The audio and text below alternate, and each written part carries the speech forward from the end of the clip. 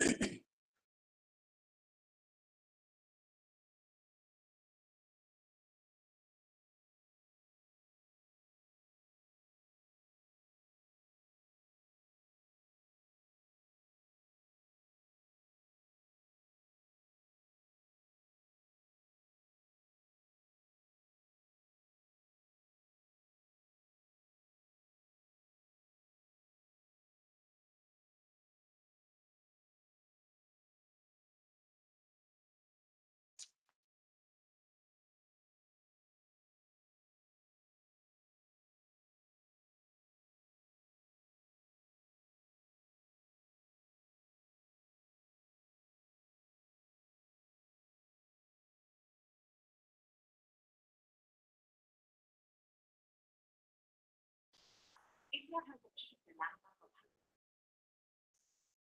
morning. So, office आ गया ना? Please. Okay, thank you. Bye.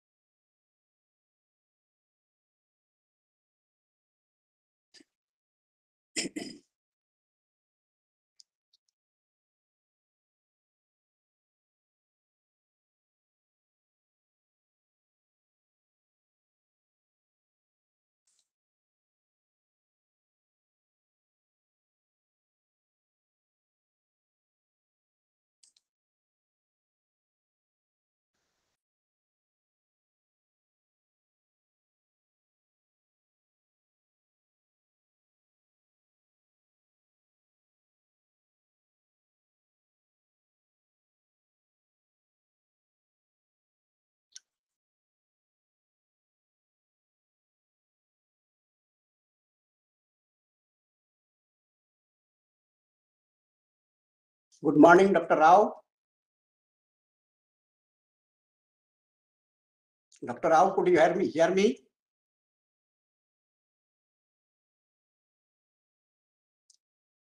Srivastava Sahab, I hope that it is the time, then we can go for start. Already attendees have joined. Right, Dr. And, let's see, Dr. Good morning. Good morning. Dr. Rao, you are okay. I could see you now. Your video is on. So, Dr. Rao, can we go ahead? Yeah, sure. Right, Can you hear me? But yes, your Okay, voice fine. is coming nicely. Yeah. Good morning, participants, and Dr. Rao and Professor Srivastava and Mr. Ajit and other panelists and dear participants. And also namaskar. So today is the second day for the online training program on disaster management and risk reduction. And it is going on in collaboration with Rani Durgavati Vishwavidyalaya, Jabalpur, Madhya Pradesh. So this is the second day. Yesterday, it was there for the inaugural session initially, and where that Vice Chancellor, Honorable Vice Chancellor, he was kind agreed to join, and he has given his special address. And before that, the Professor Surya Prakash of NIDM, he has put his keynote address. During his keynote address, he said very specifically how the NIDM came into existence, what are their role, and since 89, that was in United Nations in collaboration with Japan, they have declared that was the decade of international for disaster and risk reduction. So since that time, India government has taken the interest, and later on, this NIDM, they have taken the charge. They have made the nodal agency for that in the Ministry of Home Affairs. Earlier, it was Ministry of Agriculture and Farmer Welfare. He has given the details on that, and also present role of NIDM, how they are going on, and what is their proactive work is going on throughout India. And he highlighted that various stakeholders, they are participating, and we are organizing the training for them. And and due to the COVID pandemic, mostly it is going on this online. But nowadays we are going to start shortly, and also yes, since yesterday it has started the face-to-face training also. After that, special address was given by Honorable VC. He talked that students, they are there, but they should get knowledge for the disaster. Disasters are always there, and we should be aware that we should not make angry to the environment, to the nature. Rather, if we are doing so, then definitely we should have faced the problem. And what is happening in the form of disaster, it is coming back. So he was proactive that challenges can be taken by the students, youngsters, but we have to make them trained, and education should be in such a way, syllabus should be adopted for that. So different things he told how the disaster could be managed by the young generation and other faculty members of the university.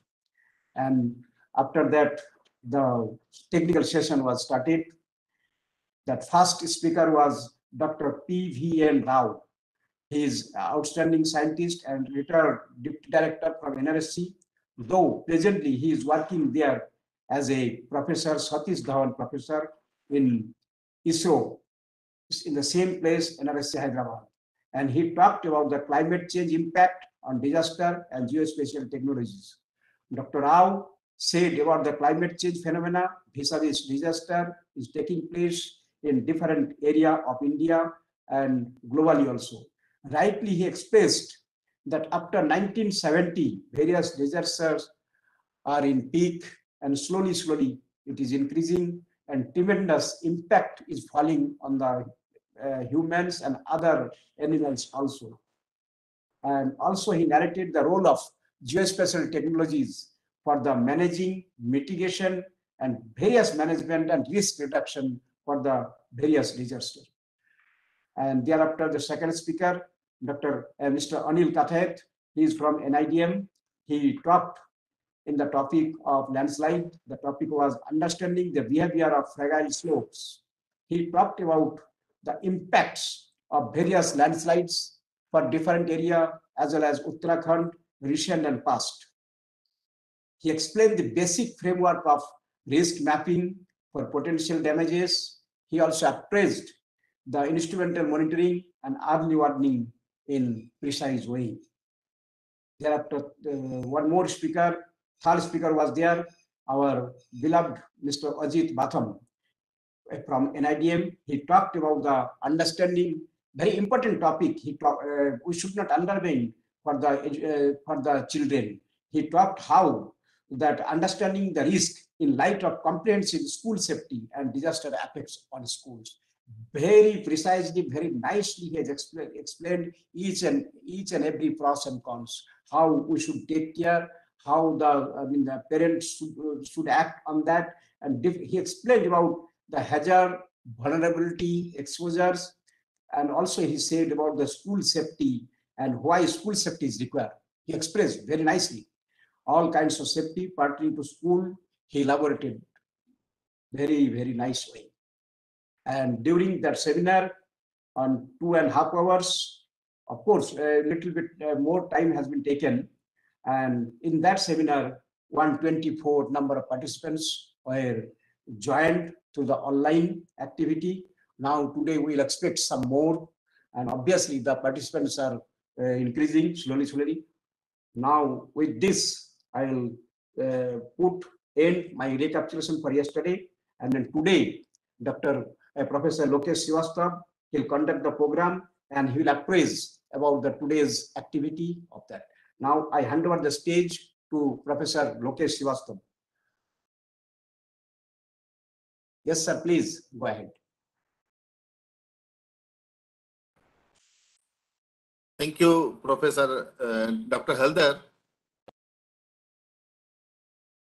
In today's technical session day-to-day program, we have the first orator, scientist, chief scientist of NGRI, Dr. N. Purnachandra Rao. just before I invite him on the dais, I just wanted to introduce the audience. Just here is a brief introduction of Dr. Purnachandra Rao. Dr. Purnachandra Rao is well-known scientist, seismographist with over 3 decades of research experience, having worked in India and abroad. Currently, he is working as a chief scientist and ACISR professor at CSIR National Geophysical Research Institute, NGRI, Hyderabad.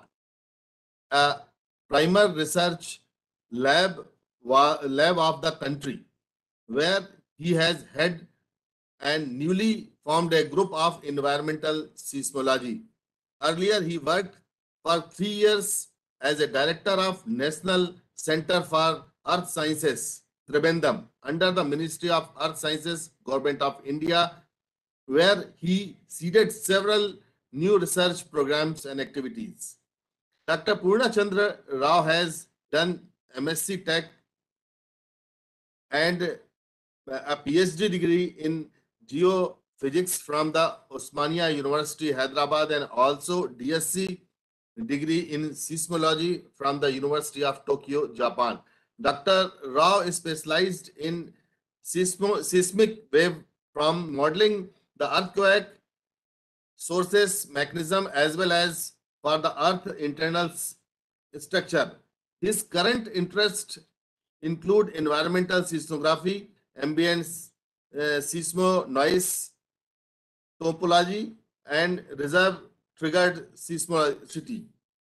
He was involved in the global seismo hazards assessment program of the Indian region and was principal investigator from the NGRI for the first seismo microjonation project of country of Jabalpur, central India. Dr. Rao has also worked intentionally on the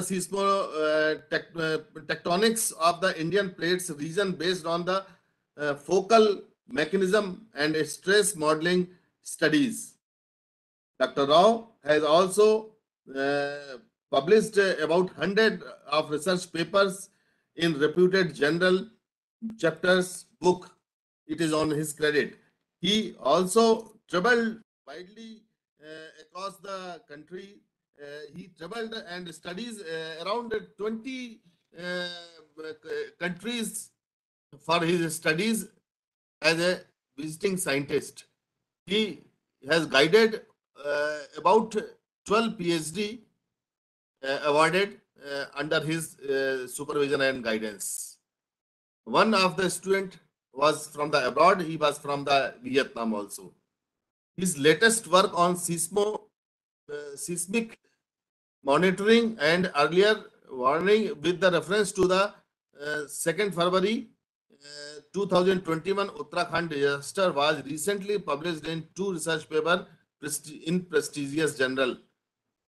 Dr. Rao was the first recipient of the ONGCA's Best Award when he was instituted in 1997.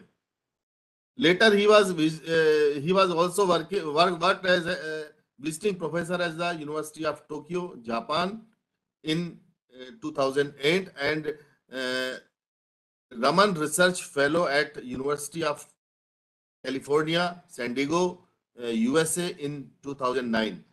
He is also a recipient of the National Geoscience Award 2016 of the Ministry of Mines, Govt of India. Later on, he has awarded so many awards in his field. The number of lists are there.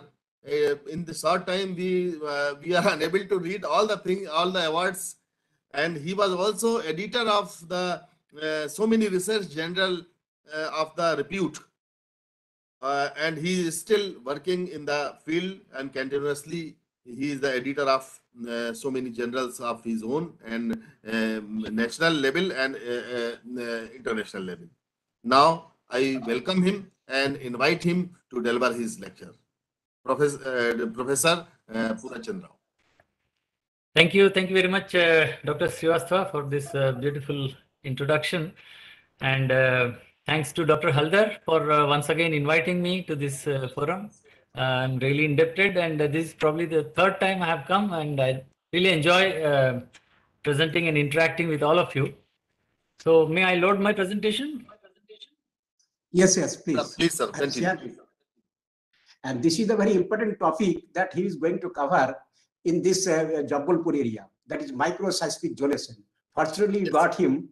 Though always he's busy, but we got him today, and very appropriate topic of within the area of Jabalpur, what Exactly. he was done. So he will narrate us. Right, sir. So my screen is visible? Yes, sir, very much visible, sir. And also I'm able to go to the next slide. The second slide? Yeah, okay, fine. Yes, it is moving. So, yeah. So good morning once again to all of you. Today I'll be talking about a very important subject, which is the seismic hazard and microzonation in the Jabalpur urban area. Now, there are two important things in this context. The first one is that the first ever microzonation study in the country was done in Jabalpur, in case some people may not be aware of this.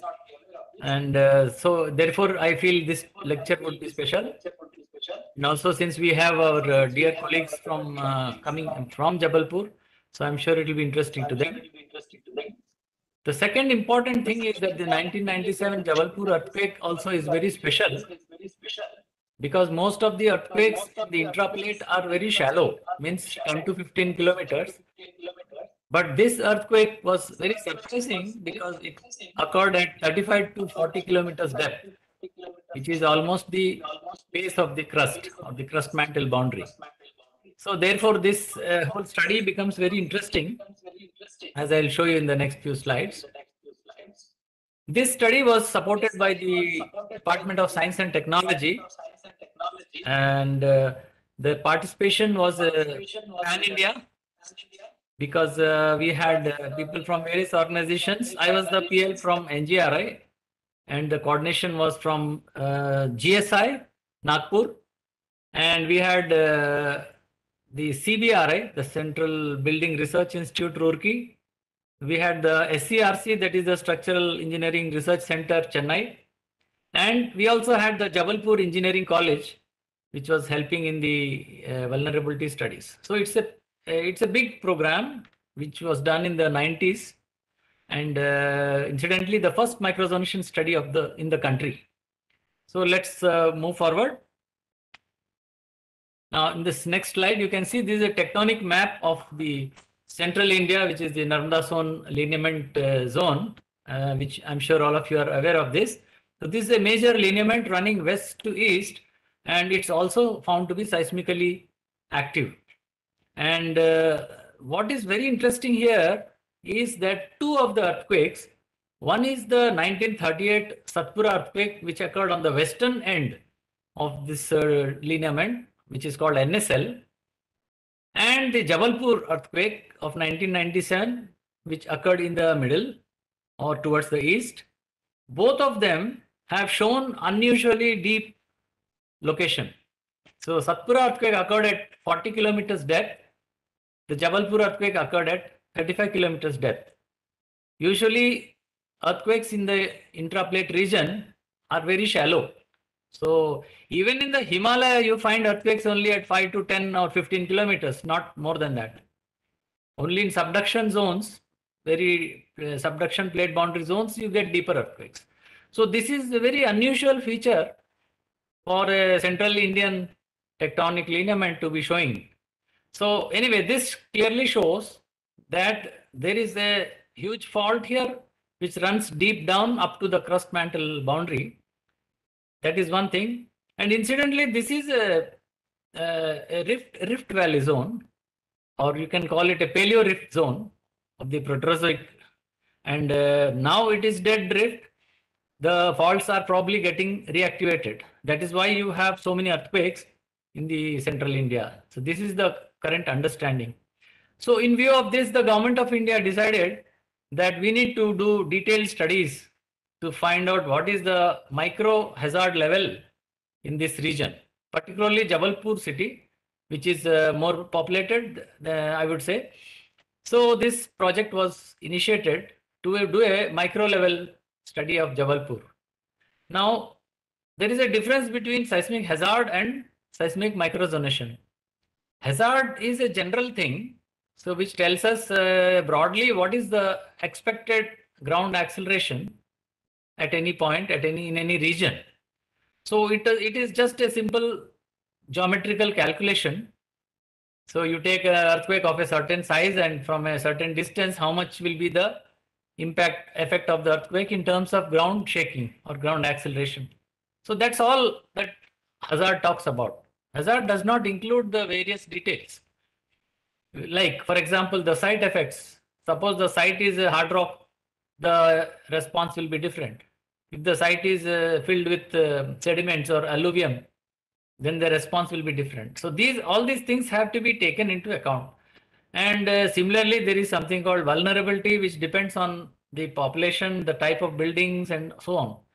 So the real risk for the city can be evaluated only if you do a micro level study. And that's the reason why this study was taken up for Jabalpur. Now, before that, let me quickly show you that how we use seismic waveform modeling, which helps us not only to get the source mechanism. So here in this case, it is a thrust fault, as you can see here, but it also helps us to pinpoint the focal depth.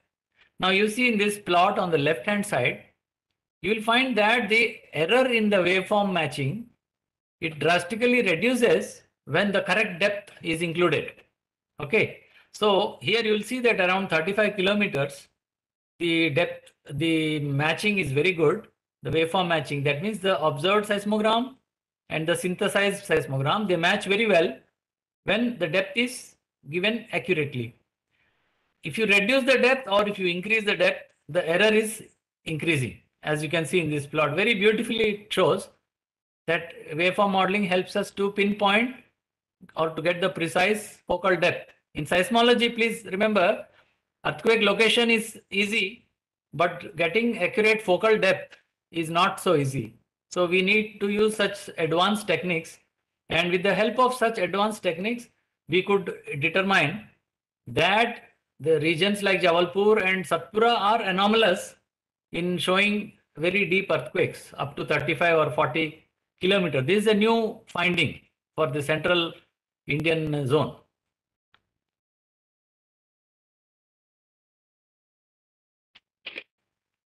So this is the deterministic hazard map for the NSL zone, where you calculate the ground accelerations depending on the distance from the source.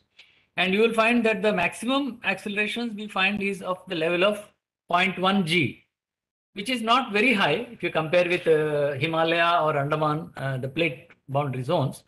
But nevertheless, it is considerable and we need to take precautions accordingly. Now, this is a very simple calculation of the hazard, but doesn't tell much in terms of the vulnerability of the region. So we'll see in this study, which we have taken from sponsored by DST, you can see what all detailed studies we have done and how we could bring out the seismic risk zonation map of Jabalpur city in the end. Now, this is the seismic zonation map of India, which is followed by everybody, particularly when some building construction has to be made or some major structure has to be made. But you will see that it's a very broad classification, zone 1, zone 2, zone 3, like that. In fact, zone 1 is removed now, only 2, 3, 4, 5, depending on the level of seismic hazard that is expected. So this is a very, it's not a very detailed thing. So we need to develop detailed microzonation maps for each and every city. That's very essential in order to be prepared for any earthquake event in the future. So we started off with making the first level microzonation map, which is broadly based on the lithology and geomorphological characteristics of the region. So we just divided into block 1, block 2, block 3. So SB1, 2 and 3. This is based on the geology and the geomorphic characteristics of this region. So you can see that SB1 is the northwestern part of Jabalpur, which is basically alluvial filled region. You have a thick pile of alluvium. And SB2 is a zone where you have a wide range of geological formations. Like you have the Lametta formation with limestone or sandstone covers. You also have weathered granite soil and volcanic sediments. And as in places you have portions of exposed Deccan Trap also. And block 3, if you see, it's mostly Deccan Trap exposed regions. So based on these 3 characteristics, we have made 3 blocks as a starting point.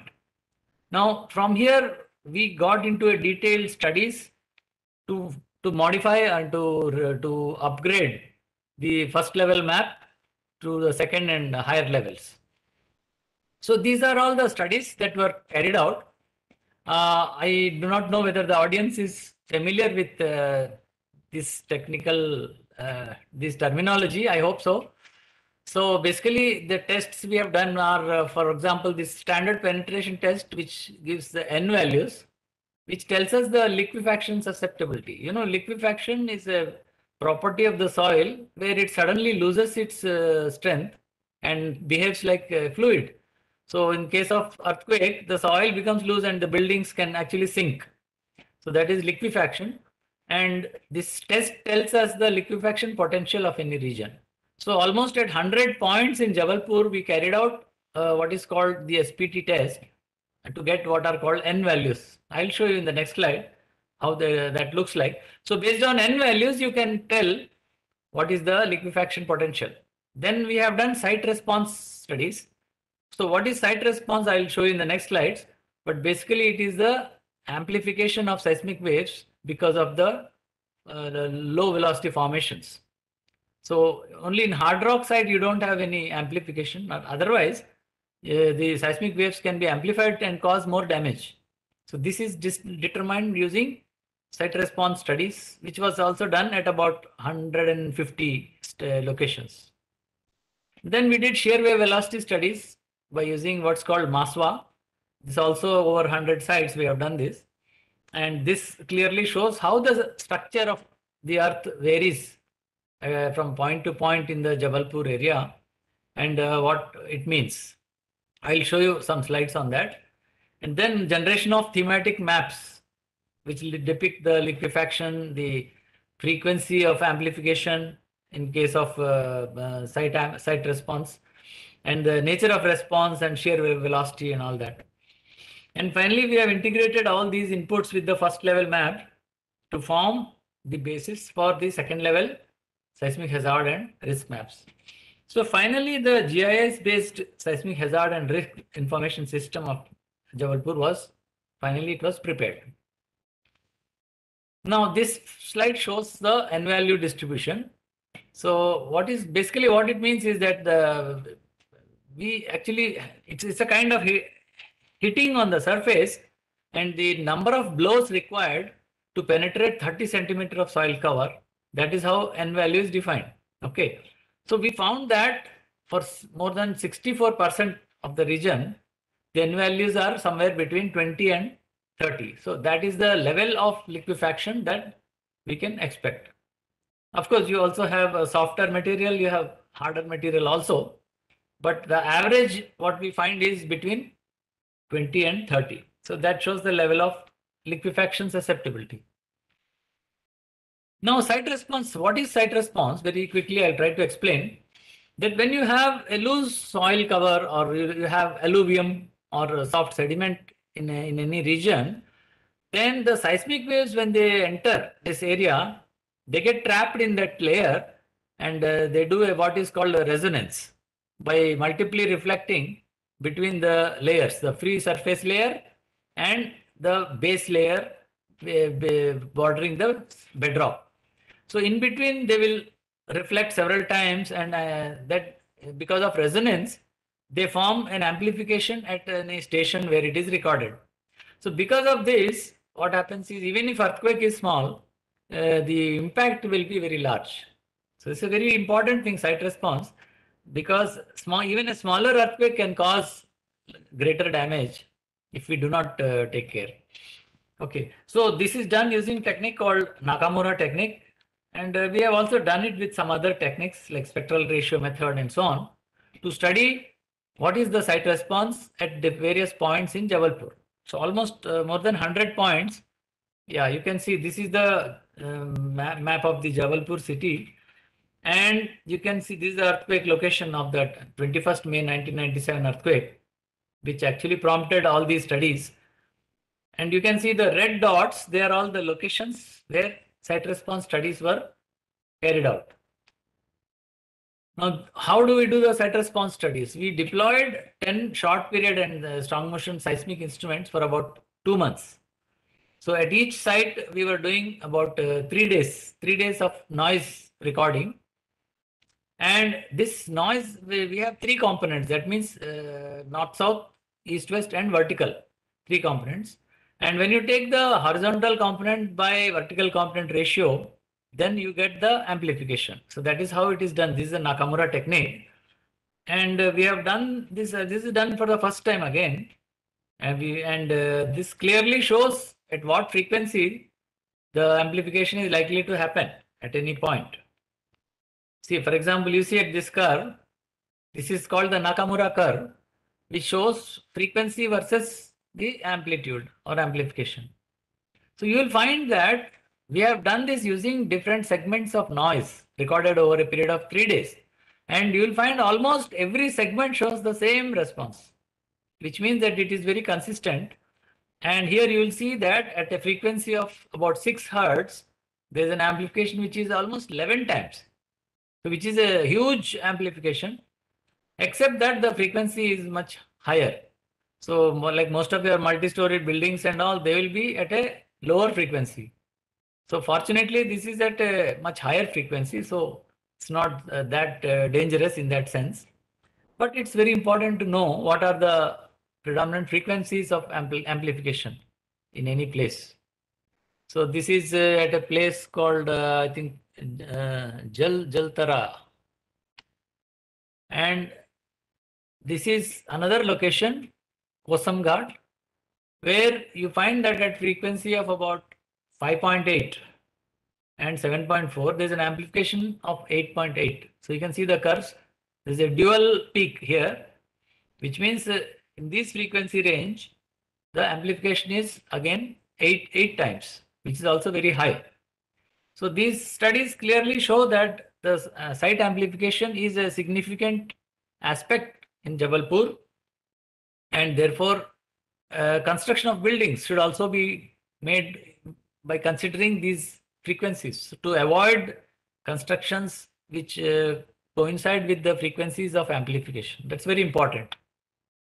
Now this is another example which shows how they can be complicated. Actually, these curves can sometimes be very complex. So here shows at frequency 9 Hertz, which is anyway very high frequency, so it doesn't matter. The amplification is about 6 times.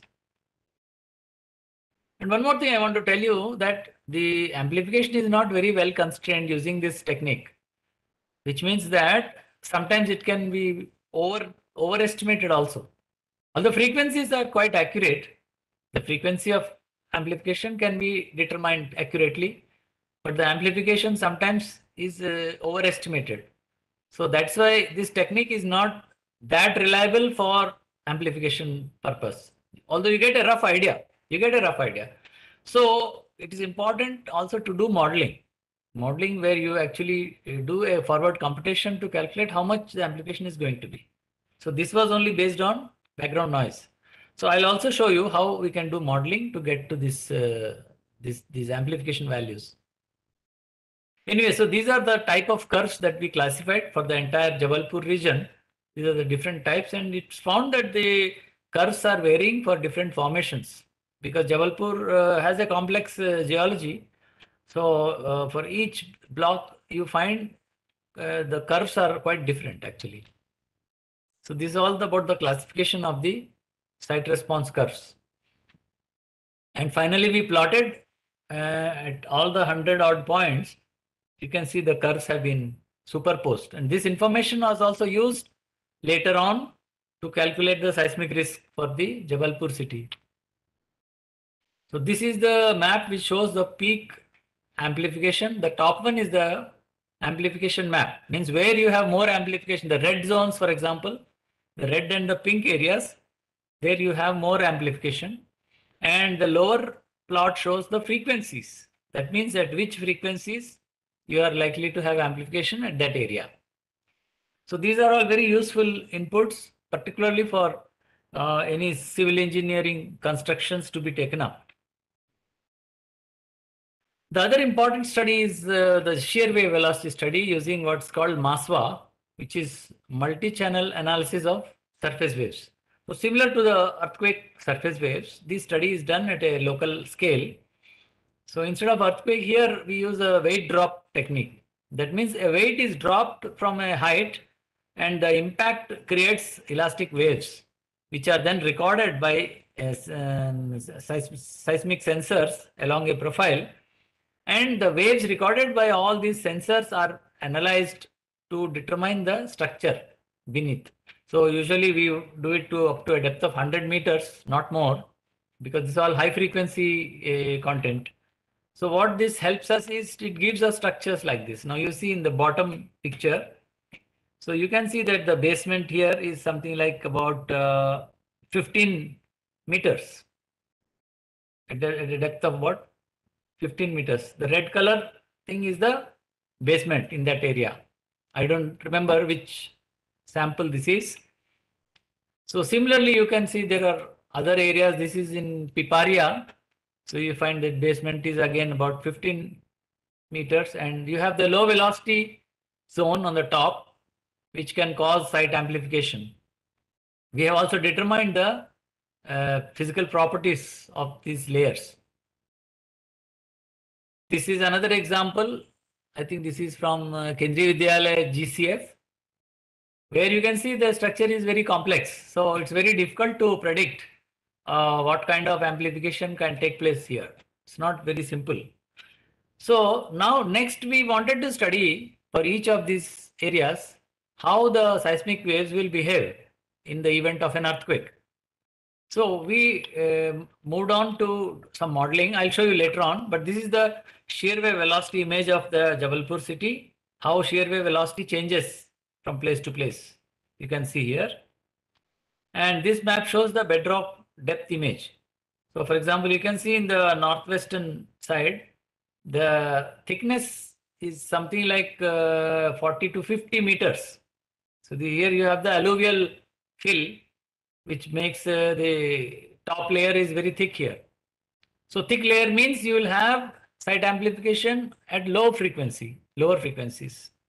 Okay. Thin layer means the amplification will be at higher frequencies. And if the contrast between the top layer and the basement, if the contrast in physical property is very high, then the amplification also will be very high. So this is how we understand the entire concept of site response. So next we have done a simulation using a hybrid method. So here what the purpose is that now that we have the structure of the different sections in Jabalpur based on the MHA technique, what I showed you. So whether we can calculate, actually compute the seismic wave propagation and see how the waves amplify at different places. So this is called response spectral ratio method. And so in this study, these are of course the 1D models which were taken from previous studies. Simple 1D velocity models of that region to start with the starting model. And then we took several profiles. You can see over here 1, 2, 3, 4, 5, 6 profiles, all emanating from the location of the 1997 earthquake, to see along these lines how the structures would vary and how the response would vary. So we took sections and did computation of seismic wave propagation. So you can see in this picture, these are the synthetic seismograms that we have generated for one of the profiles. You can see over here and also on the 3 components. At the bottom, you have the structure which was taken from the MASWA. What we have done, the shear velocity studies, we got structure of the entire city. So that information we have used, and we have propagated earthquake waves through this medium and generated these synthetic seismograms and calculated the response spectral ratio. So you can see here, these contours, they show the amplification values. Some places you will find it is 2.5, somewhere it is 3, and somewhere it is 1.5, and so on. So with this, we are able to calculate what will be site amplification at different places in Jabalpur along each profile. Now this is profile 4, which is one of the profiles that I showed in the last picture. So, okay, I think I'll skip this. Now, based on all these inputs, what I have shown so far, the surface wave studies, the site response studies, and all these things. So we come to a stage where we can upgrade to second level microzonation map. This uses all the inputs, whatever I have shown so far. And based on that, we are able to classify the entire Jabalpur region into various hazard levels. So far, we are still not talking about vulnerability. So this is only an upgradation of our hazard map to second level. Okay. So this is how we did a detailed study to get to a second level map. Now the next step is to carry out the vulnerability studies. Here we took the help from Jabalpur Engineering College people, and they have carried out various surveys to estimate the vulnerability assessment for this whole city, because seismic risk is equal to seismic hazard multiplied by vulnerability. So what we did, we have done seismic hazard in detail, as you have seen so far. Vulnerability, I am not showing the slides, but this was carried out locally by the JEC. And combining these two, we get what is called the seismic risk map of Jabalpur. So this one shows that what are the risk levels. So like you have high risk, moderate risk, and low risk, three zones in the entire city. And this is based on inputs from both the detailed seismic hazard assessment and the vulnerability also. So this was the final map that was prepared for this city based on this detailed analysis.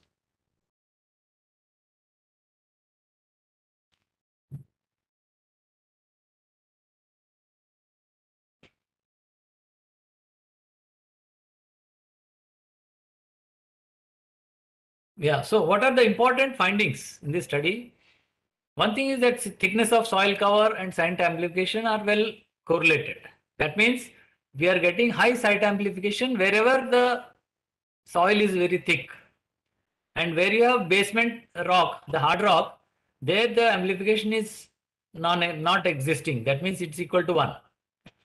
The highest RSR values we have found are 4 to 6 in the northwestern Jabalpur, where you have a thick alluvial cover of up to 50 meters, comparable to those we have obtained using Nakamura approach. So in the Gondwana formations, we have much lower amplifications of less than 3 in spite of thick sedimentary covers. The reason could be that the sedimentary cover, what we have, they may be consolidated, or they may not be so soft or similar. It's not like the alluvium. So in that case, the amplification will be lesser. So even if it is sediment, if it is very hardened, then the amplification will be low. So the least or no amplifications are observed in the Mahakoshals, which are the oldest metamorphic rocks. And the predominant frequencies of amplification are in the range of 4 to 5 Hertz for the Jabalpur city. And this forms an important result or input for civil engineering applications in future. So this work, entire work was published in 2 international journals. One is the GJI, Geophysical Journal International, and the Journal of Physics and Chemistry of the Earth. So I'll show you. Yeah. So here you see those 2 papers. If anybody wants copies, I can send the PDF. So the first one where we demonstrated that the earthquake is deep lower crustal, the Jabalpur earthquake. So that appeared in GJI. The second one is the details of the microzonation study. This came in the Journal of Physics and Chemistry of that, as you can see here. And this was a joint effort by various organizations. It's not just one individual or one institute. So as you can see here, we had NGRI, we had IMD, we had the CBRI, we had the GSI. In fact, GSI Nagpur and GSI Jabalpur also coordinated, helped us in these studies. And this work was also brought out as a special publication of the Geological Society of India in 2012. So this copy is also available for sale by GSI. So if anybody is interested, you can ask for a copy. The title is Seismic Microzonation of Jabalpur Urban Area, and the authors are myself and M. Ravikumar. So this is a 70-page book which gives all the details of the seismic microzonation of that was done for Jabalpur. And it's a matter of pride because this was the first microzonation study in the country. See, after this, a lot of people have started doing since early 2000. And now more than a dozen cities have been done already in India. But all said and done, this was the first step in this direction. So I think with that, I come to the end. I don't know. Yes, so thank you very much for your patience. And if there are any questions, I'll be happy to take. Yes, let me see. Rao Sahab, please. Pardon? So far, no question is there. But I'd like to know from you in this forum that you are saying in Jabalpur the depth is 35 kilometers below. That was the focal point was there. Similarly, you have detected in Satpura also it is in 40 kilometers below. Now, what are the procedure to get the focal point? We know the seismograph and seismogram, all the things are there, but how we are getting the in a popular way or very simple way, please tell, so that our participants can enjoy the answer. Yeah, sure. That's a good question. Actually, I had skipped that. But you see, normally the earthquake location is done only using the first phase. That is the arrival time of P and arrival time of S wave. So based on the arrival time at various stations, the location is calculated. Okay. So, but what we are doing, we are taking the whole waveform. We are matching the entire waveform, not just the P wave and S wave. So in this process, what happens, in seismogram, there are what are called depth phases. Depth phases means those phases which are sensitive to depth. Okay. In other words, if the focal depth changes, then these phases, they will drastically change in the seismic record. For example, SPN, there is a phase called SPN. SPN is a phase which is very sensitive to focal depth because it is a S converted to P and which travels faster after that, and it occurs between P and S. So depending on the SPN location on the seismogram, you can accurately determine the depth. So this is something which most people do not do. They don't do this because it's more tedious. But if you want accurate depth, then the SPN phase is the best way, especially at regional distances. So we have done that. When you are doing waveform modeling, you are taking care of the depth phases, and therefore your depth becomes very well constrained. There is absolutely no doubt now that the Jabalpur earthquake has occurred at 35, 36 kilometers. Maybe plus minus you can put 1 or 2 kilometers, not more. So we are very confident because it was done based on waveform modeling.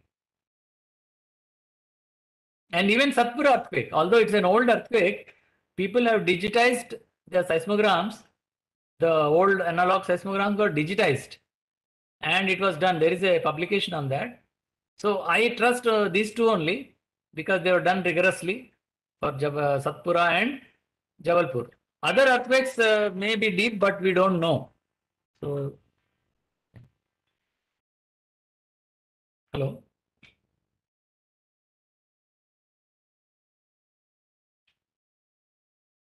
Huh. Are you? Am I audible or not? Yes, sir, very well. हाँ नहीं वहाँ तो audible बोल रहे हैं साहब. Okay. Okay. नहीं हल्दर साहब saying he is not able to hear me.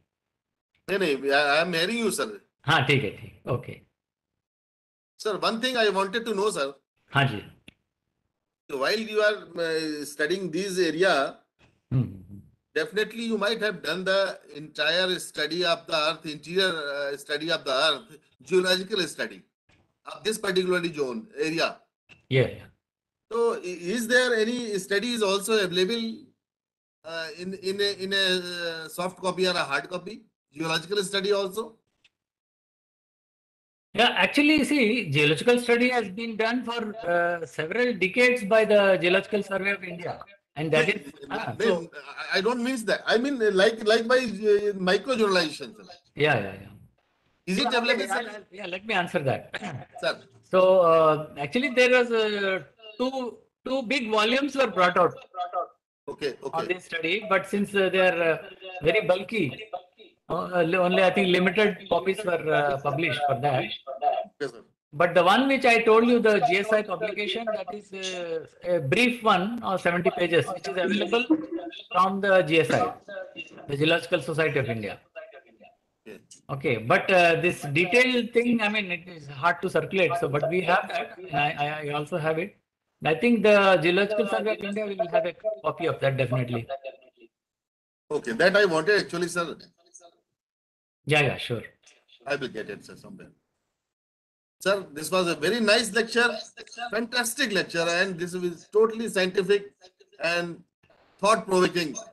Sir, I have read a lot of studies regarding this earthquake in Jabalpur, and Madhya Pradesh Council of Science and Technology has also done a lot of work in this regard, and they have published the book, a huge book on that also. And yes. The things which you have told us, that is also not available in that book also.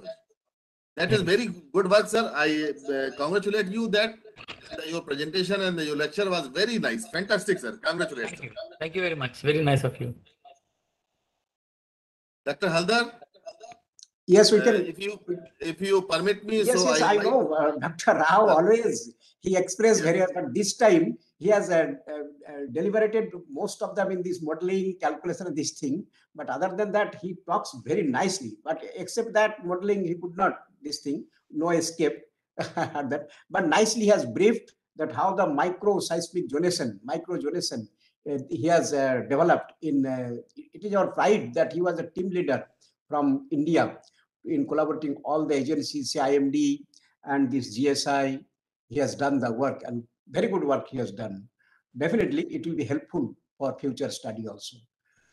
So thank you very much. Okay, thank you, Dr. Rao. Again, we'll see each other in this forum. Okay. Now, Swastuji, we can go for the next lecture. Okay. Now, after this very impressive and interesting lecture, now I invite Professor Dr. Jyoti Srivastava. She is Professor of the Chemistry in Government Science College. She is with us. I, on behalf of my own and behalf of the organizing committee, I welcome her. She is with us. She has joined. Can you hear me, madam? Yes, I can hear you. Okay. I welcome you in this 3 days training program organized by the NIDM and Department of Geography, Rani Durgavati University, Jabalpur.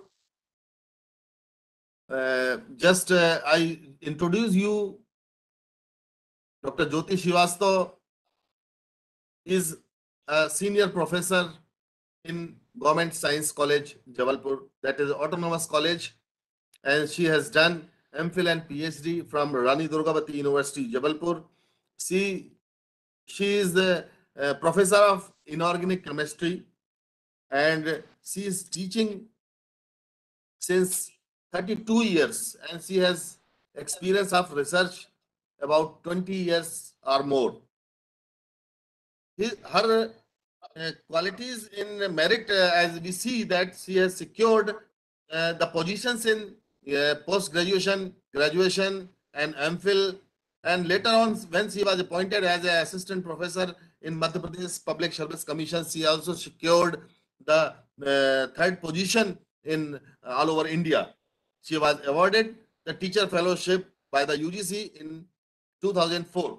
She has published research paper in a national and international repute, 12 research paper and 4 books, chapter 4, and she has completed one major research project and so many minor research projects under her guidance and supervision. In spite of all, she has expertise in other activities also. She was the head of the Department of Chemistry in Government Arts and Science College, Damo. She was also head of the Department of Chemistry in Government OFK College, Jabalpur. She was also in the various college activities and taken part in the NAC, in the committee, IQAC, and other committees. And she is also resource person in Academic Staff College, MHRD, Rani Durgavati University, and various places.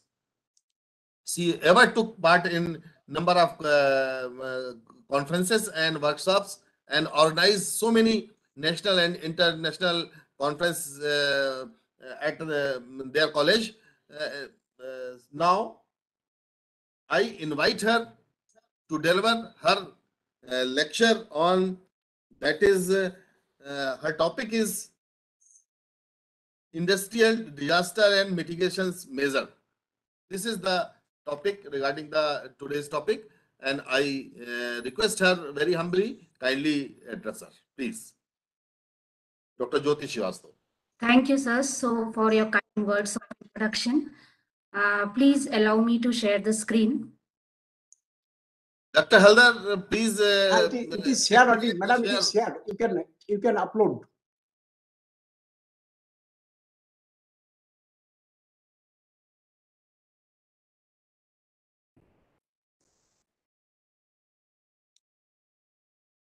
I hope you should not face any problem. Yes, I am sharing the screen. Okay, please.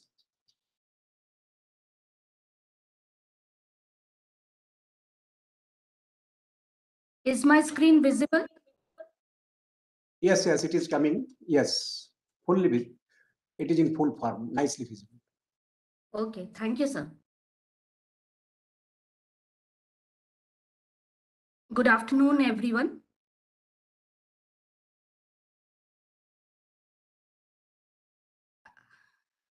As all of you know, that every living species on Earth influences its environment and in turn gets influenced by it.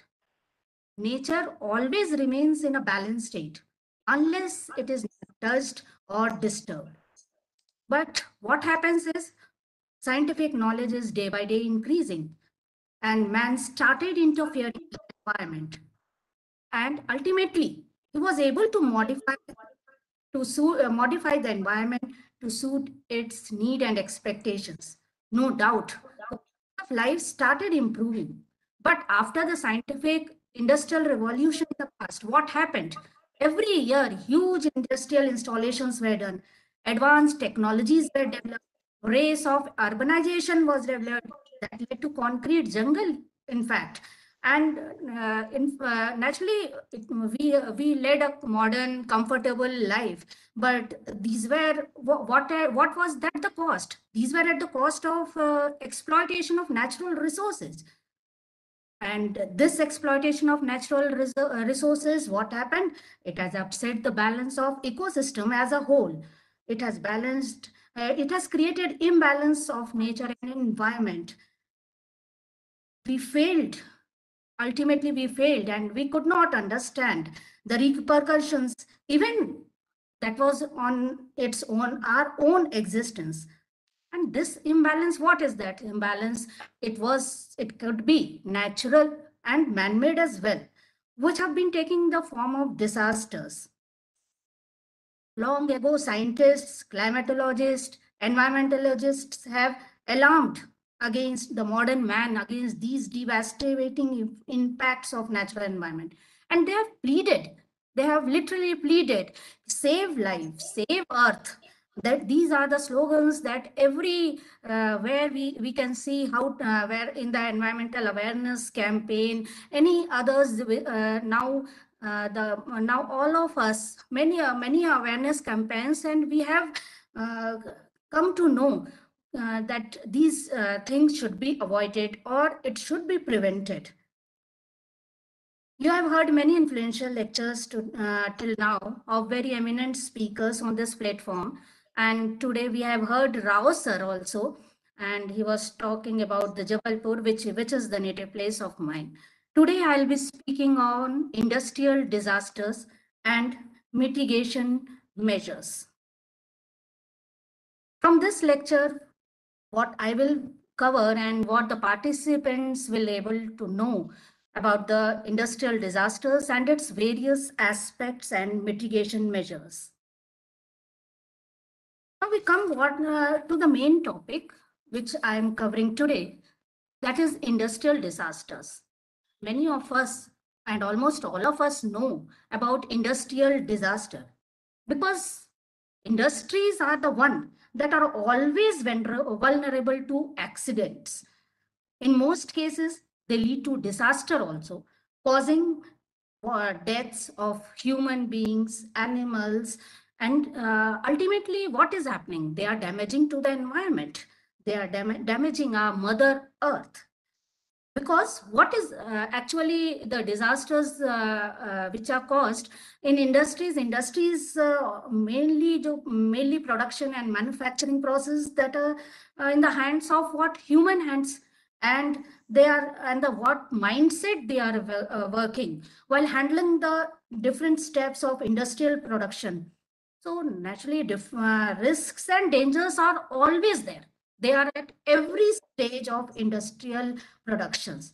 ज्यादातर क्या होता है, हमारी लापरवाही के कारण हादसे होते हैं. हम बहुत बार we are not competent enough to handle the machineries, to handle the equipments. We are not employed for that work, but we are doing that work. हम जिस काम में कम नहीं जानते हैं, we take it for granted that we will do. That attitude matters actually. And moreover, what happens, higher authorities also, they don't take care, and to save money, to save human labor, that means they don't have to pay the wages, etc. They whatever they non technical experts, they उनको काम सौंप देते हैं. The what work the engineer should do, they are done by the non-skilled workers. नतीजा क्या होता है, इस तरह से हम आपदाओं को खुद ही निमंत्रण देते हैं. Humans, हमने देखा कि humans are the, we can say that is the sole creature which is responsible for industrial disaster. Whether any position we are, either we are in the government, either we are in the authority level, either we are employee or citizens. In what happens is what industrial disaster main cause, because it is the humans. So humans are only creating all type of hazards, all type of activities responsible for hazards and disasters. Infrastructure is laid down. Tender pass hua, bill pass hua, and construction is done, and without knowing, without ignoring, they know the standard measures, I should say, but they ignore just to create the company, to develop, to get more money. They ignore the standard measures. किसी भी industry के बारे में हम बात करें तो प्रायः क्या देखा जाता है, what is seen, they don't have the storage capacity, they don't have the minimal requirements also. जितना production होता है, suppose it factories of hazard making of hazard, it's utilizing hazardous chemical. So are they employing capacity measures? Most of the cases, these are lacking in the infrastructure. When we talk of hazardous chemicals, naturally some materials are there which are hazardous in itself only. Like we can say example, we can see like pathogens that are used in microbiological laboratories, hospitals, pharmaceutical factories for drugs and vaccines, atomic minerals that are used in nuclear reactors for generation of electricity, explosive we can say that are used in fireworks unit. Their nature is themselves hazardous. होता क्या है, हम जो भी employ करते हैं, and we are not following the safety guidelines also. Safety measures are not adopted. We overlook them. लापरवाही करते हैं. Mainly where risk is more, there are like chemical factories, nuclear power plants, petrochemical units, distribution of mineral oil, natural gas through pipes. There, if suppose there is mishandling in these industries, that could cause major hazards in there. What happens? जो employees होते हैं, they are not wearing the gloves, helmet नहीं use करते mining में, या उनके जो safety equipments हैं वो नहीं यूज करते हैं. और फिर what is I have already said about the mindset, what mindset they are coming at the work place, that much matters. Office का टेंशन होगा, वर्क लोड होगा, फैमिली टेंशंस होंगे, कुछ भी होगा. तो what happens, they are distracted from their work and they are mishandling the machinery. लापरवाही में क्या होता है, कभी valve खुला रह जाता है, तो कभी they are not able to handle circuits, गलत जुड़ गया. ऐसे means we can see many examples are there, and they are ultimately क्या होता है, आपदाओं को वो जन्म देते हैं. Natural hazards, they also are the causes of industrial disaster, I would say, like tsunami waves हैं, cyclones, hurricanes, tides हैं. They are what they are doing, they are damaging industries of the coastal locations and nuclear power plants. For example, you might be knowing that the nuclear reactor meltdown occurred in Fukushima, Japan, 2011. And the main reason was because of the strong tsunami which came off in the Sindai, Japan. So mainly we can see that humans are the responsible, whether it could be because of negligence, because it could be of the carelessness, because it manual error or machinery error. These are the factors which are responsible to cause industrial disaster. Normally we see that I have taken here which industries are more prone to industrial disasters. Defense associated industry, like Rao sir has very well explained about in the defense disasters in defense industries also, and earthquake prone industries in Jabalpur. And here you can see that ordnance factory Khamaria and many other industries are there. Jabalpur में बहुत सारी defense factories हैं, OFK है, GCF है, VFJ है. And many hazards, many accidents had occurred in the lifting section, and mainly these hazards occurred during the manufacturing process of bombs and other ammunitions. Then comes the manufacturing of the things. You can see the slide here, and mining industry, energy industry, and chemical industry. These industries I will cover in the further slides. Now, what are the causes? Yeah, what are the reasons? How the hazards are occurring? How the disaster is occurring in defense associated industry? If we see what happens in defense industries, there are storage buildings there, and arms, ammunitions, and गोले बारूद ये सब रखे जाते हैं. What happens, ये जो रखरखाव होता है, if properly maintained नहीं किया, if it is not maintained properly, and तो दुर्घटनाएं जो होती हैं वो रखरखाव के दौरान ज्यादातर हो जाती हैं. उसके अलावा अगर these industries, because it is so vulnerable to hazards and disaster, they have to be properly maintained. Maintenance is not proper.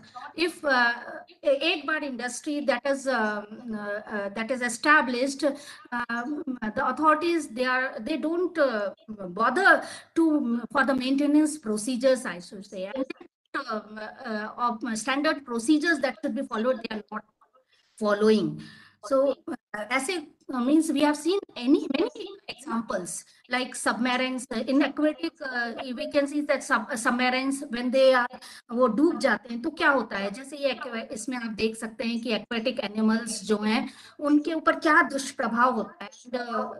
जितने भी एनिमल्स हैं, जितने भी एक्वेटिक उसमें एक्वामेराइन एनिमल्स हैं, उन सबके ऊपर भी इसका इफेक्ट होता है. Now comes the manufacturing. We all know that the manufacturing units require chemical, electricity, and also manpower. Naturally, manpower is required in every industry. And mainly what happens in the manufacturing industry, if you see in this slide how this boy, he's preparing the fireworks with bare hands. He's not using any safety measures. And in the upper slide, you can see how the people are running. This picture is actually of the fireworks factory explosion that took place in Sivakasi in 2012. And what happened in this explosion was that disaster was by the explosion and blast in this fireworks manufacturing unit.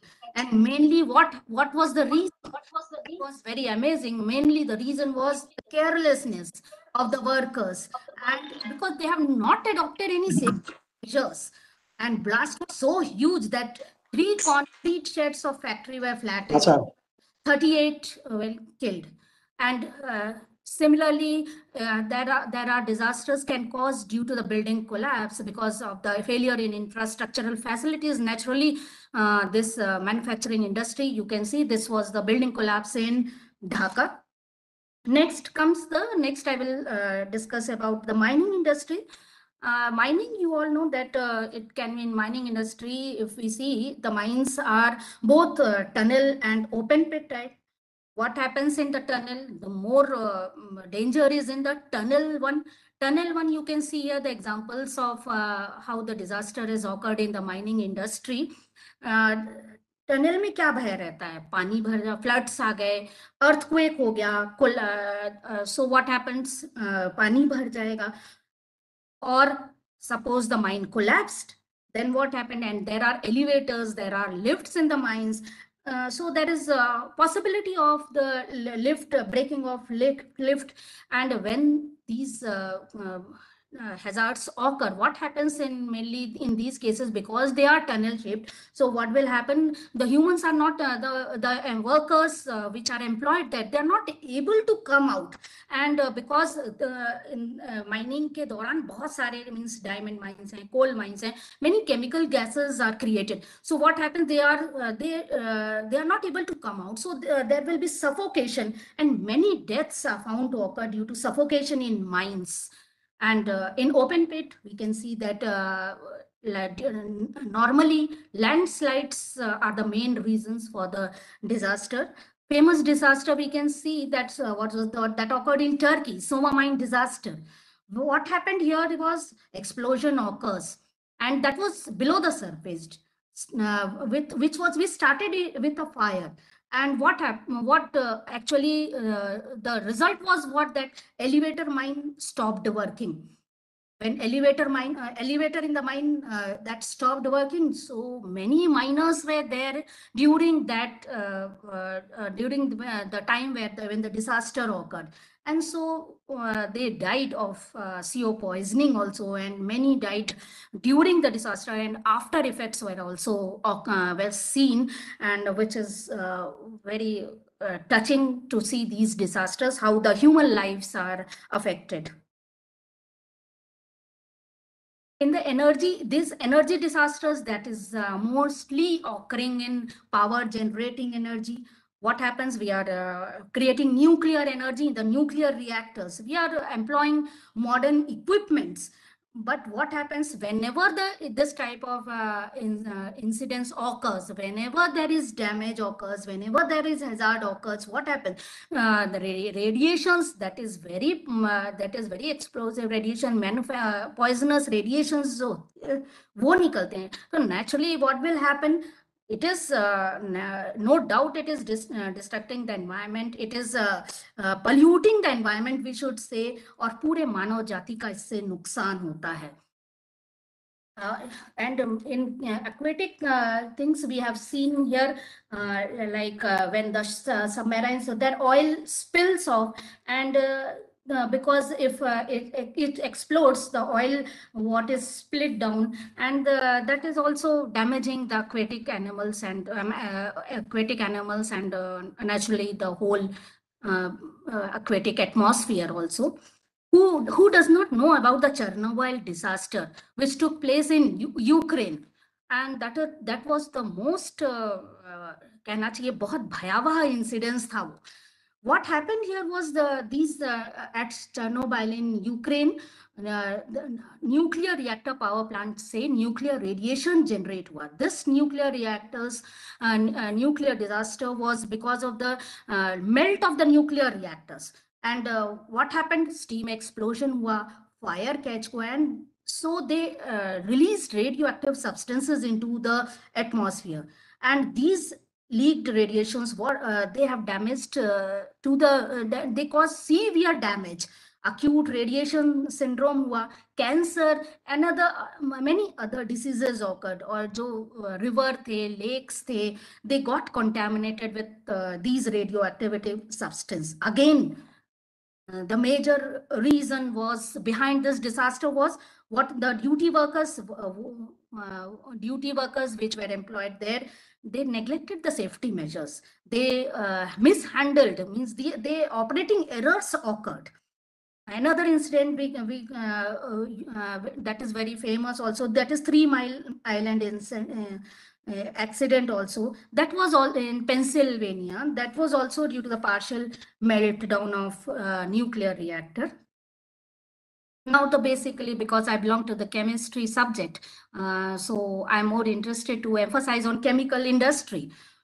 Chemical industry, again, जो जितने भी industries हमने अभी तक देखे, and we had seen the causes of disaster.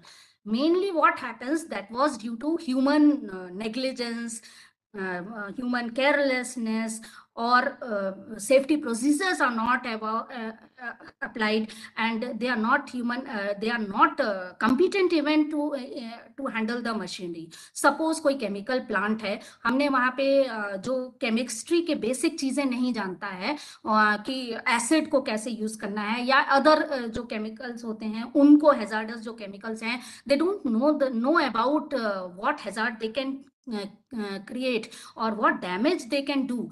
ऐसे लोग अगर आ गए, प्लांट अथॉरिटीज ने तो उन्हें एम्प्लॉय कर दिया, they don't bother also.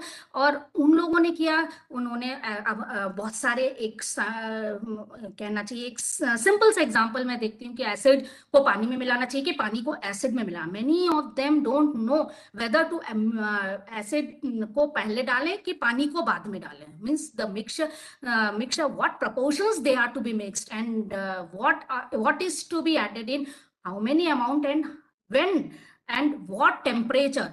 200 degrees लिखा है, 200 degrees was the standard supposed temperature, and they have taken it to 500 high temperature. So naturally what will happen? Error will, human error होगा तो, लेकिन what उनके personal उसके कारण they are causing so much human life destruction as well as environment. आप सभी जानते होंगे वर्ल्ड्स वर्स्ट इंडस्ट्रियल डिजास्टर कौन सा था? वर्ल्ड्स वर्स्ट इंडस्ट्रियल था Bhopal gas tragedy, and it occurred in 1984, Bhopal gas tragedy. And this I have taken a few case study, I could say that what are the details which occurred in Bhopal during the Bhopal gas tragedy. The company which was responsible for this was Union Carbide India Limited, and it was manufacturing pesticides. And the main chemical that was responsible for this tragedy, everyone knows from that. उस tragedy की भयावता आज तक भोपाल के वासियों में, पूरे दुनिया के लोग आज भी उसकी भयावता को महसूस करते हैं और प्रार्थना करते हैं कि कभी इस तरह के हादसे भविष्य में ना हो. And the reason was what happened, because the storage tank which was containing the methyl isocyanate gas leaked there, and so many deaths. कितना उसका मतलब क्लेम हुआ, कितने उससे कहीं अधिक इंजरीज भी हुई, कितने अधिक उसमें लोगों को क्या क्या फेस करना पड़ा. और ऐसा नहीं है कि भोपाल गैस ट्रेजेडी जो है that occurred in 1984, but it's after effects are seen till today, and I don't know in future also from till how many days. This is the location map. You can see how much from Union Carbide plant is there, and it is close to railway station, hospital, where it is situated. This slide shows. Now, let us see the chemical reaction, what this plant actually took, was preparing. As you all know that this chemical plant was manufacturing pesticides. Which pesticide? That was carbaryl. So firstly, how the reaction take place? Reaction take place with the reaction was methylamine was treated with phosgene. Phosgene is a gas also, and this gave rise to a chemical. This is gas methyl isocyanate, CS3NCO. And this, when reacted with 1-naphthol, in chemical terms, we also say alpha-naphthol. So when methyl isocyanate reacts with alpha-naphthol, it is giving carbaryl. This pesticide was actually manufactured there. And this pesticides, in this, they were using very, you can say that is very dangerous process they were employing. Other methods, other measures could be employed to manufacture carbaryl. It was not necessary that methyl, that was also objectionable, and it should have been corrected. We could have employed this simple procedure to prepare carbaryl. Now this is, you can see the what were the employed things during the preparation of carbaryl, and where actually occurred the major mishap, what happened, and mainly the reasons behind that. So you can see here, vent gas scrubber is there, flare tower is there. This is designed to burn off the gas, and vent gas scrubber was employed for detoxification. There are MIC storage tanks, 40 tons in E610, 3 tons, 3 here there, E611 and E619. And because of pressure, there was a refrigeration system also to cool the MIC also. What happened, because methyl isocyanate is extremely reactive, and extremely reactive during that time, we can say that what that occurred was during the night of 2nd and 3rd December 84. E610 tank, which contained the MIC, here E610 containing MIC, that leaked actually. Because I will mention the features, what are the gaps, what are the lacunas which occurred because of this leakage. So what happened here, you can see the water curtain is also there. So water entered this E610 tank. Water जब enter हुआ कहाँ पे, जहाँ पे कि MIC storage tank जो था, जो E610 वाला था, वो लीक किया, तो वाटर उसके साथ जाके मिक्स हो गया. When water and MIC they are mixed, what is happening? An exothermic reaction occurs, And because exothermic reaction क्या होता है, one is exothermic reaction, one is endothermic. Exothermic means heat will be exothermic reaction से heat produce होती है, they are producing a lot of heat.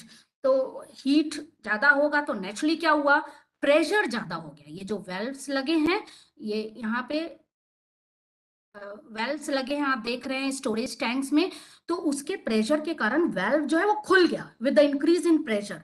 And it is प्रेज्यूम्ड that between 20 to 30 tons of MIC were released into the atmosphere during that 1 hour that leak took place. अब because और जो चीजें क्या हुए, अब ये जब लीक हो गया तो naturally it is so poisonous, तो वो तुरंत वो स्प्रेड हो गया एटमॉस्फियर में. what are the major lacunas, what was happening, because this scrubber जो है जो डिटॉक्सिफिकेशन के लिए लगाया जाता था, वो स्क्रबर जो है वो टर्न्ड था. मेनली क्या होता है, हम मेंटेनेंस करते हैं फैक्ट्रीज में, क्या होता है अथॉरिटीज हाँ ये चीज मेंटेनेंस पे डाल दी, they are doing the maintenance, but maintenance जो है that should be done in one means either all the unit should be stop, या जहां से उसकी भयावता होने की संभावना हो उसको कवर किया जाए. सो दिस पाइप जो कनेक्टिंग पाइप था that was removed, so that gas could not be burned off. और जो MIC जो हीट होके गैस जो रेफ्रिजरेट किया जाता था फ्रीऑन सिस्टम में, that was shut down. Why it was shut down? Because no one cared for that. क्यों इतना पैसा बर्बाद करें? They were taking freon to depositing there to other plants also. They were delivering there. And moreover जो storage की जो capacity होती है वो तो हर एक कोई भी चीज हो, चाहे यहाँ तो MIC टैंक्स की बात हुई, MIC टैंक्स की बात है तो there will be a storage of capacity, but if it is beyond the recommended levels, that is going to cause damage. And you can see here no maintenance was done. Maintenance के नाम पे सब बंद कर दिया जाता है, and they don't care the gas. Why to start the unit when maintenance is occurring? And several safety systems you can see here, including MIC tank refrigerations. And agar ye safety systems they have been employed, so they could have mitigated disaster severity जो इतनी हुई Bhopal gas tragedy में, वो नहीं होती. And जो skilled workers जो हैं, अब उन्हें पता ही नहीं होगा कि रेफ्रिजरेशन सिस्टम का क्या यूज है. They don't know what is the role of scrubber, they don't know the use of flare tower. So this skilled workers की लैकिंग भी जो है that was responsible. And they ये भी पता चला है कि जो MIC टैंक अलार्म्स थे दे were not working for 4 years, और आउट ऑफ सर्विस थे फ्लेयर टावर और ये. सो जो भी एम्प्लॉयड होती है पूरी machinery, they should be well maintained if we want to mitigate, if we want to why to mitigate, why to come why to lessen the disaster. We have to prevent the disaster. That is that should be the main motive. So and this Bhopal gas tragedy, as you can see, because of so many means we can say that government was also responsible, the Union Carbide Limited, the authorities were responsible, and they have not employed the skilled workers, because जो hazardous था, जो effect था, that was so much, because that means we can say every type of disorder the people were facing, and they were facing, and they faced, and they are now facing till now. And naturally, because of these gases, the atmosphere also got polluted. When atmosphere is there, naturally the water, air, food, every pollution, every type of things, every type of natural things will be polluted. And because of the exposure to chemicals, इतने लाखों लोग, means जो आपने मैंने पहले की slide में दिखाया कि पूरा ऐसा लगता था कि जैसे मासिव क्रिमेशन हो रहा हो पूरे उसमें. So you can see in this slide also, here see how the for cremations death toll was so much. So death toll, naturally these gases, yeah, जो भी disasters हैं, naturally not only disasters, they can be explosions, they are causing disability, and this disability that continues till death. And because of many gases also, the diseases which are spreading, और सबसे ज़्यादा जो stress होता है, जो मतलब हादसे के कारण जो हमारे अंदर एक वो बैठ जाता है, डर बैठ जाता है, so they are leading to many mental problems. और जब डिजास्टर होता है बहुत उसमें फैला रहता है, पूरे मतलब कहाँ कहाँ तक, पूरे कभी कभी तो पूरा पूरा शहर तबाह हो जाता है. सो पीपल जो होते हैं, they are striving for food, lack of money is there, no relief funds होते हैं, लेकिन रिलीफ फंड्स होने के बाद समय लगता है वो सब चीजें. And because of these disasters, they are naturally causing the disaster. See here how all they are barren, पूरे पेड़ पौधे सब उनके उसके explosion हो, या chemicals का gas का leak हो, anything, they are in fact, because it is related to nature, they are causing the damage to environment. These are the it was not possible to take all the disasters in this lecture. I have taken major in the last decade here. These are the recent past. I have written here notable industrial disasters in India in the recent past. Because होता क्या है, बहुत से बहुत ज्यादा industrial disaster when it is causing massive impact on human and environment, that gets the media coverage. But जो disaster होते हैं, either 6 lives are also there, वो भी तो भाई अगर एक की भी जान जाएगी तो naturally that is ultimately causing damage to the human life or environment. So many of us don't know this type of industrial disasters which took place in the recent past. Some of them I would like to mention here. Ramki CETP solvents, that was in Vizag. Here what happened, जो chemical farmer जो ये building थी, इसमें पहले fire हुआ. Massive fire कैसे हुआ? क्योंकि केमिकल फैक्ट्री थी, केमिकल के कारण एक्सप्लोजन हुआ, and that turned into a massive fire.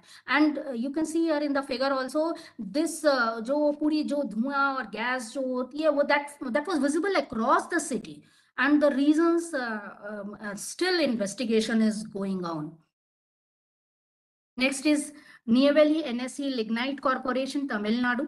Here what happened, because of the explosion of boiler and this mishap, ज़्यादातर हमने mishaps जो देखे हैं वो मतलब if we see the statistics, either it is in the late night or it is in the early morning, और जो लोग होते हैं, जो पीपल होते हैं, उनको संभलने का मौका ही नहीं मिल पाता, और that is why the death rates and the injuries are being increased. This is the Mahova stone mine explosion, and this occurred in the mines in Karbrai area of MP, and that occurs that mainly accident took place. बहुत सारे जो laborers थे, when a dozen of laborers जो हैं, they were laying out gunpowder itself is very explosive, and वो क्यों use कर रहे थे? बिकॉज माइन में जब स्टोन्स को ब्लास्ट किया जाता है तो इन चीजों की मदद से उसको ब्लास्ट किया जाता है. So what happened, the lightning जो था वो स्ट्रक किया एक्सप्लोजिव को, and they caused powerful explosion. This is the Oil India Limited in Assam factory. And here the gas leak occurred, and many families were affected because of the gas leak here. Yashasvi Rasayan boiler explosion, Dahej, Gujarat. Here, because here again the explosion was occurring because in the blast in the boiler. This was also a chemical factory. Mainly we can see that chemical factory disasters, they are more massive to human life and environment as well. In the boiler chemical factory, and at that time, senior leaders, they took cognizance.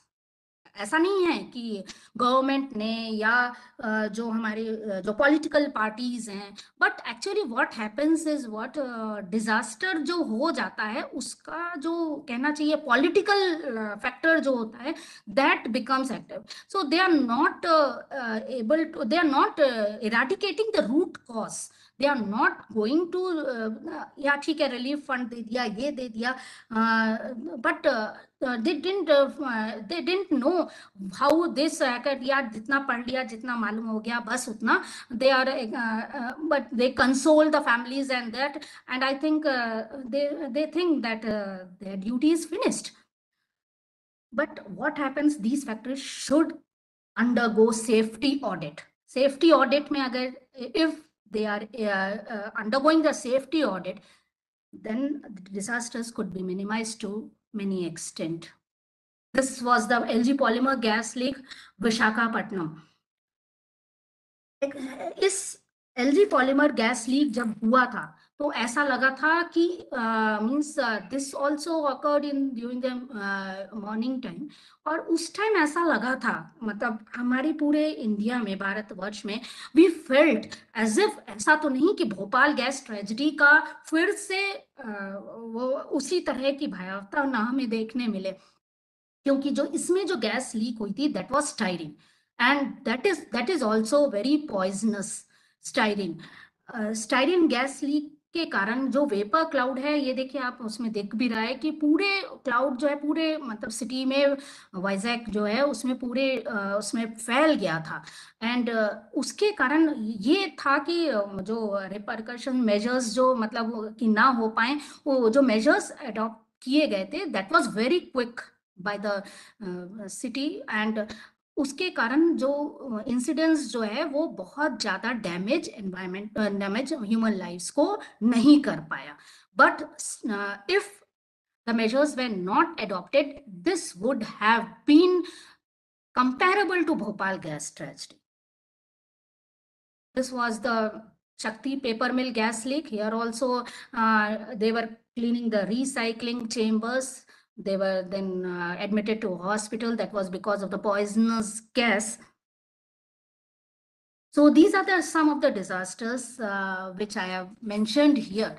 Actually, naturally, जब disaster की बात होती है, जब हो जाती है चीज, then we are employing what should have been done.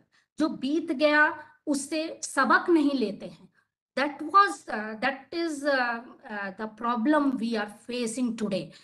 And if we define FEMA has defined mitigation as effort to reduce loss of life and property by lessening the impact of disease. Mitigation actually मतलब होगा कि you are lessening the impact. But what is the need of lessening the impact? We should eradicate. We should prevent it. We should not allow to happen such disasters. उसके लिए सबसे ज्यादा जरूरी क्या होता है, दैट हमने अभी बात करी कि जो जैसे सपोज जो हैजार्डस केमिकल्स होते हैं, स्टोरेज फैसिलिटीज होती हैं जहाँ पे स्टोरेज किया जाता है, there is a rule also, manufacture, storage, import of hazardous chemicals rules in 1989. There is an Environment Protection Act 19, and various other environmental laws are there that should be strictly followed. अगर नहीं follow करती हैं industries या factories, they should be shut down. Government should take strict action against them. And naturally जब हम कुछ employees जो होते हैं, वो तो हम बात है, आगे मैं स्लाइड में बताऊंगी, but like our students, like our college students, they should also feel the duty. Like NCC, NSS, Scouts, they should be trained properly. Whenever it is required, they should be trained how to mitigate the disaster, how to, और उसका क्या, उसको किस तरह से हम response, उसको किस तरीके से हम safeguard कर सकें ह्यूमन लाइफ को. They should be well trained. अब बात ये आती है कि जब भी डिजास्टर होता है, गवर्नमेंट जो है फंड एलोकेट कर देगी कि इतनी फैमिलीज को डिस्ट्रक्शन हुआ, इतनी ह्यूमन लाइफ्स हुआ, उनको इतना 5 लाख का मुआवजा दिया, ये दिया, वो दिया. बट इतना मनी देने पर मीन्स डिजास्टर होने के बाद, तब जब हो गया हादसा, उसके बाद हम चेतें, वी आर मतलब उसके बाद हम सोचें कि इसको हमने, गवर्नमेंट इज सेइंग दैट ठीक है we have given, but human life का कोई मुआवजा होता है क्या? ह्यूमन लाइफ का तो कोई मुआवजा नहीं होता, तो उसके बदले में हम क्या करें? पहले से हम वो जो पैसा, what we are spending on the relief after disaster, we spend the relief on the preparation and to mitigation measures. These are the most important is what? Industrial safety is the most mitigation measure that should be followed. जो भी workers हैं, machine operators हैं, वो उन सबको they should know the safety principles and they should follow the safety rules, guidelines they should follow. And as I have already mentioned, they should undergo the safety audit also. How can we, industrial safety can be planned in industries?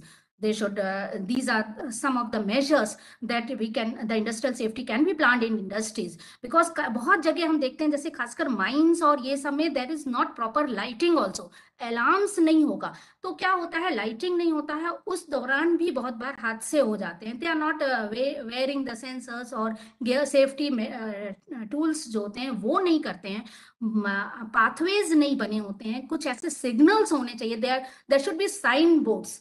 And moreover, जैसे chemicals वगैरह होते हैं, what is happening, suppose in the floor chemical is spilled there, and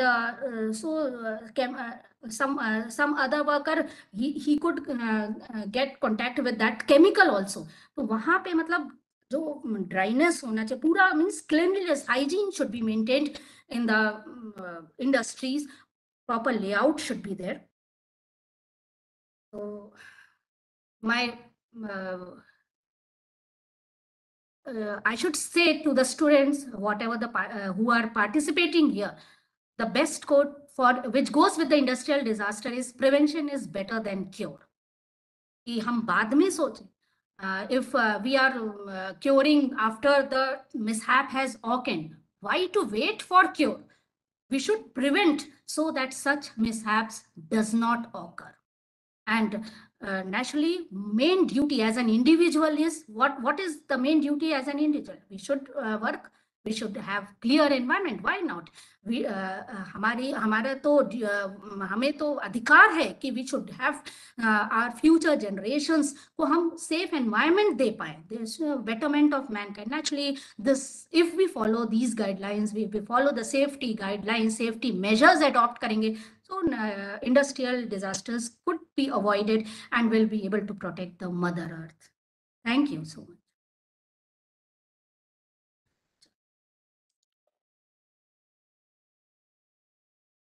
Srivastava, आप इसको withdraw कर लीजिए. Yes.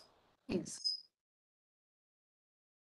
It was a very nice presentation, Dr. Jyoti Srivastav, and what I say, you have cleared each and everything regarding your presentation, industrial disaster mitigation. Your presentation was in 3 parts: industrial disaster, and second was mitigation.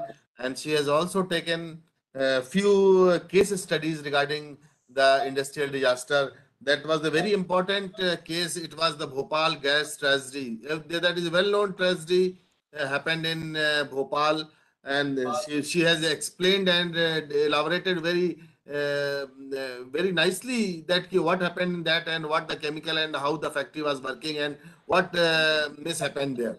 This was her presentation, and it was very nice for the young scholars and students and other the participants, those who are taking training in this program.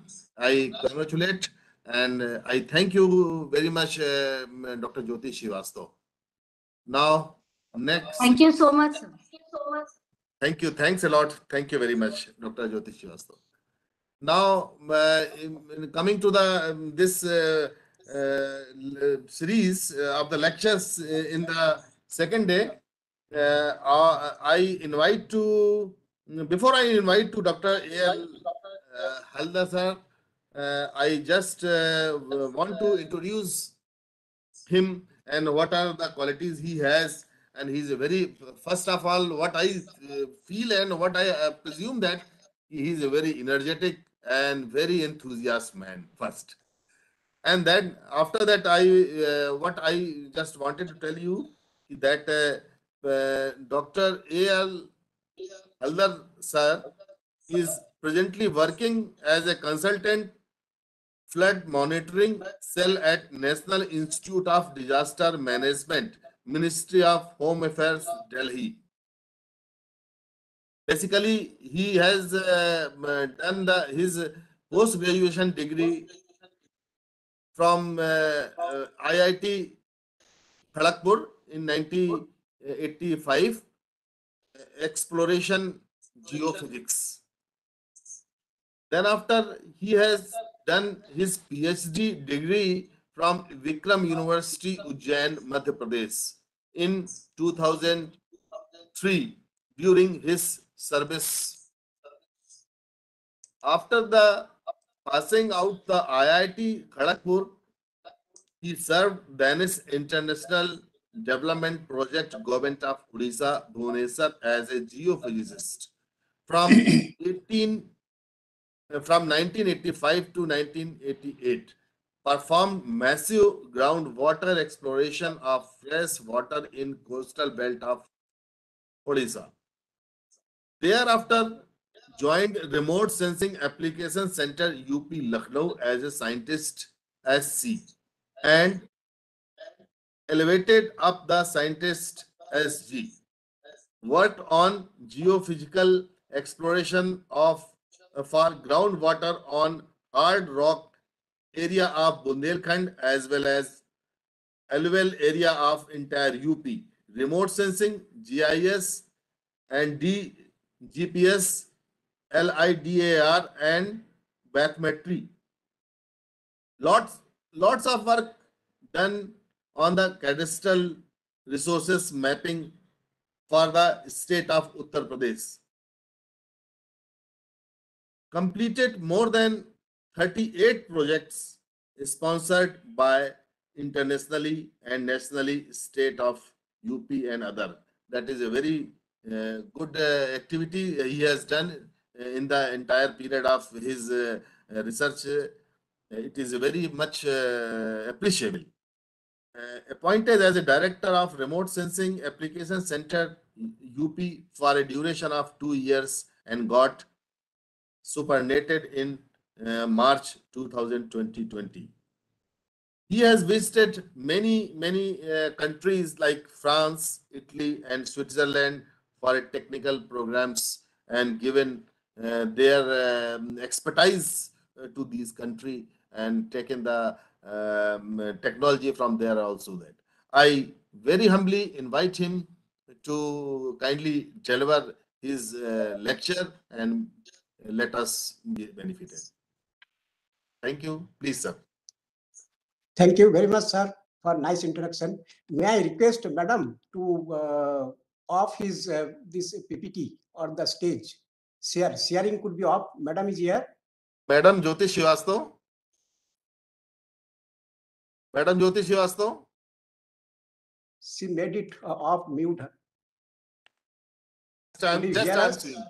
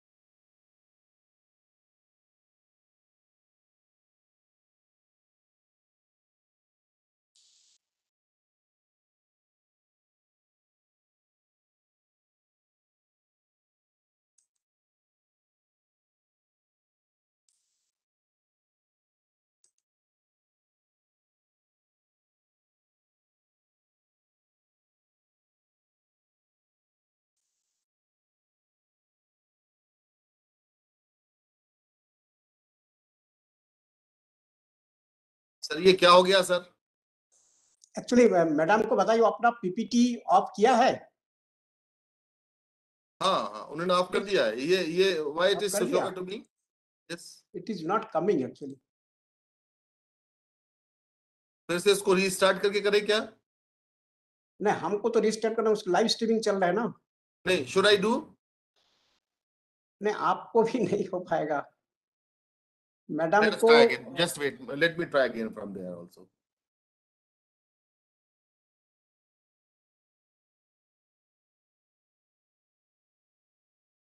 और I can talk extempore, no problem.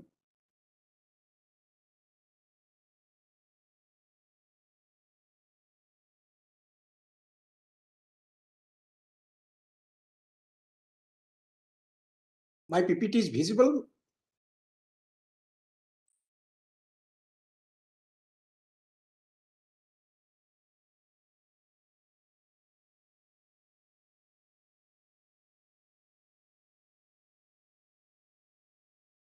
Sir, better please remove her, sir. And Better, it is surely better you remove her, sir, from their host. now my PPT is visible, is it?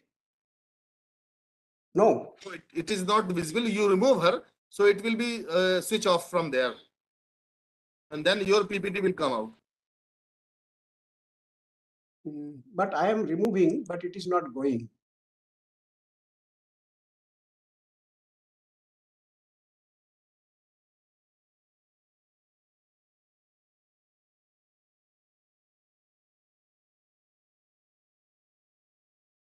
Here you see this is again She is already out. out. Okay. But still he sees host. Now, okay, I'll talk extempo, no problem. Slide may not be visible, but I'll talk certain points on extempo. I hope that may help. You see my topic, dear participant, good afternoon, everybody. I hope it is audible, but due to certain problems, the slides could not be visible. So, okay, now I'll talk some extempo. That my topic is impact of climate change on water resources as well as agriculture. Yesterday, you have heard regarding a topic on this climate change by Professor and Dr. P.V.N. Rao. He talked broadly what is happening and what needs to be done.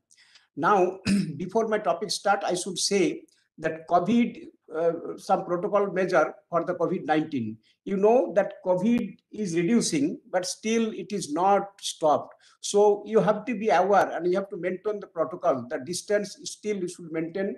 Of course, government is pressurizing for the full passenger in metro, bus, other thing. But still you have to, for the safety measure, you have to maintain the distance. And also mask, you should not. Of course, in the metro, buses, everywhere, they are asking that mask should be there. And you have to maintain the mask all the times in the public places. And when you are returning home, you should wash your hand, which thereafter you should apply the sanitizer. And whenever sneezing and other thing, then at that time that you should throw the napkin or the tissue paper in a safety places so that it shouldn't be infected by other. And you have to maintain your health properly all the times, and own self monitoring should be made, temperature and other things. Nowadays in the market, medicines are available and medicines are there, and also you should maintain that puff in the mouth or nose, all the trips. And major first and foremost thing that you should inoculate all those 2 doses, and lastly the booster doses you should also take. So these are the things, certain things I should remind you. That's why I'm talking. So you should maintain these things. Still, COVID is not eradicated and moved away from the environment. Now the climate change, you know what is climate change? That it is the global and regional climate pattern, not in one day effect. It is a quite a long time effect is there. In particular, a change apparent from the mid, it is happening, it is visible from mid to late 20th century. Even nowadays, in 21st century, it is continuing onwards and attributed largely to the increased level of atmospheric carbon dioxide. Of course, the carbon dioxide and carbon monoxide, these are the main component for this climate change. And the fossil fuel burning is one of the major issue, that not only fossil fuel and other, say, coal and other products are there. These are the main contributor for the global warming. And this climate change, it is both for global warming driven by human-induced emission of green gases and the resulting large-scale shifts of weather pattern. So this is causing the climate change, the greenhouse gases is affect, and also as well as the fossil fuel burning is another issue, that it is adding the carbon emission in the atmosphere, and it is causes the slowly the climate warmer, and quite a long time, so more than 30 years, more than 35 years, 40 years, it can enhance the temperature slowly, and it is happening and warming the atmosphere. Climate change is a long-term alteration of temperature. As I'm telling, not it is a sudden, a few hours or few days, but long-term, maybe more than 20 years, 25 years, 30 years or so.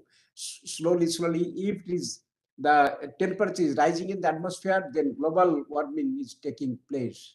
The cause is largely human activity, like what I'm telling repeatedly, the burning of fossil fuels like natural gas, oil, and coal. These are the main inputs or impedance for the from the human activity. This burning these materials and release greenhouse gases in the earth atmosphere. Now we should think on that.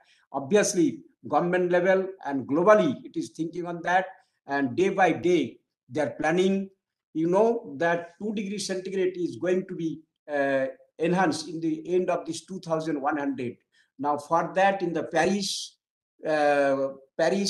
that Sammelan or the meeting was there 3 years back, and we are trying to make it reduce from the 2 degrees centigrade to 1.5 degrees centigrade. So a lot of things could be saved due to this reducing in temperature. And the end, what is going to happen, 2 degrees centigrade increase, and if you reduce it 1.5 degree, then a lot of impact will be there, and it would be pro for the human and other animals also. So we are planning and globally, and it is effort is on.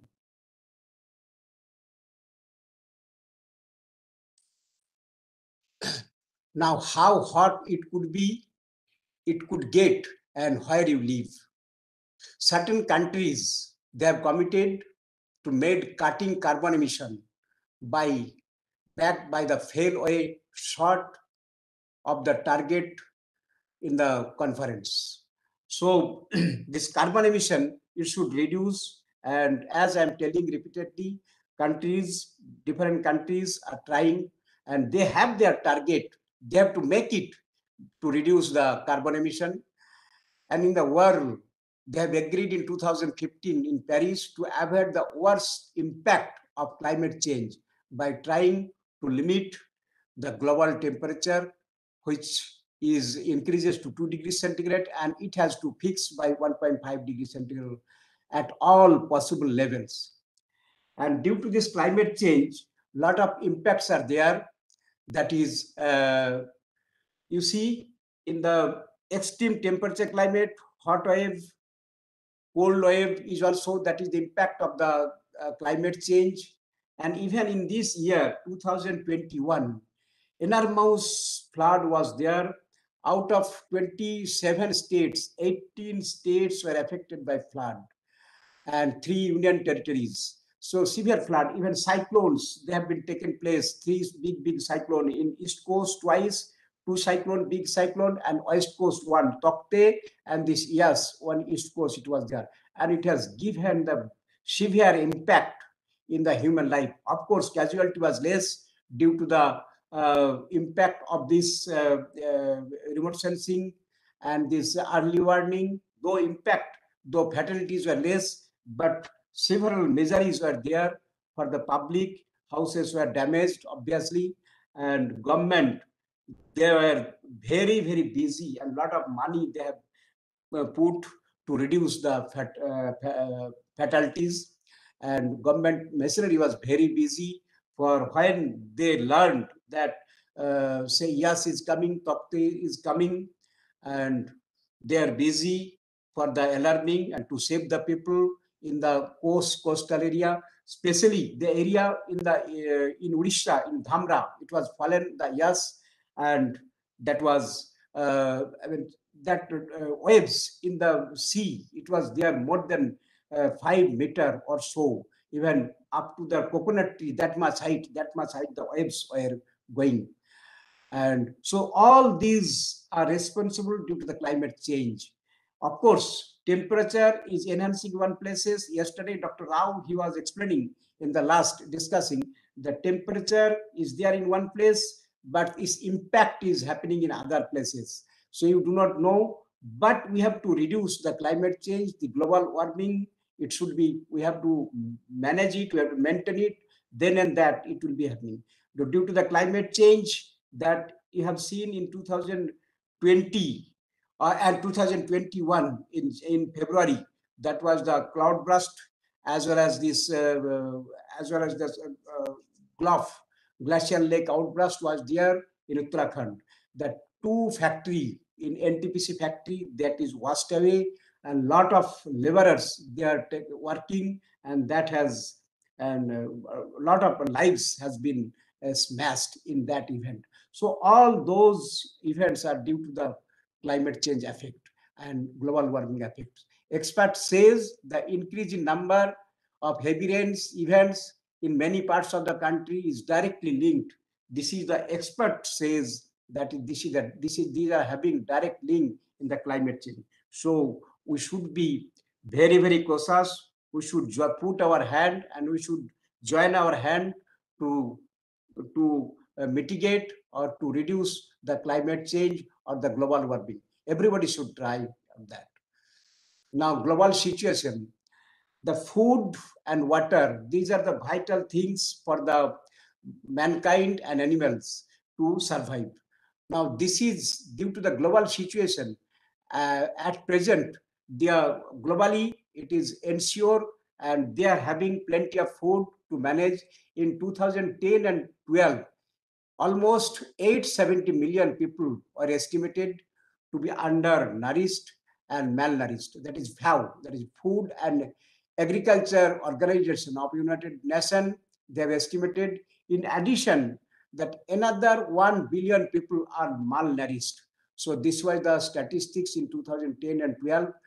But the paradox is that concomitantly, a large number of people, mainly in richer countries, they are overeating, but in poor country, they are having lacking of food. But overall, in globally, we are having enough food to maintain that. But some of the people, they are eating overtly, and of course, they are facing the problem. Still, they are using. Say the poor farmers, the farmers who are cultivating the food grains, so they are thinking that is the basic need. Food is not the only the basic need to survive, but it is the single and often fragile and support for maintaining livelihood. That food is there to maintaining livelihood. It is there obviously, and to sustain the life, they are taking the food. Now, what is true at the household level is also true at the macroeconomic level. In out of 32 countries, 20 countries, mostly in Africa based, they are facing food crisis and in need of international emergency support. In these countries, that agriculture is not important source of employment. So this is the thing we should consider, and we should put our opinion on that. This is a vital issue for that. Now, what is the objective? The objective is to create awareness the impact of climate change in agriculture. It need to make sure enough food is accessible for everyone so that people will be survived properly and they'll be easy for the food, they'll be easy for the drinking water. Between now and 2050, and we are expecting the population will be increased 1/3 of present status. So it means that 2 billion people will live, additional 2 billion people will become, or say for the 2 billion people, and we have to think for the food and fiber and water in the countries. And for the most of the people, they're living in the cities where a lot of crises are there, but FAO, that is Food and Agriculture Organization, estimates the production will have to increase at least 60% by 2050. Now, how it is possible if this global warming or this climate change is the constant for that? So, goal is to achieve by provided entire agriculture sector is moved to adopt climate smart agriculture practices. Now we have to live within these things. We have to manage within this situation. So we have to adopt climate smart agriculture and smart agriculture practices for that.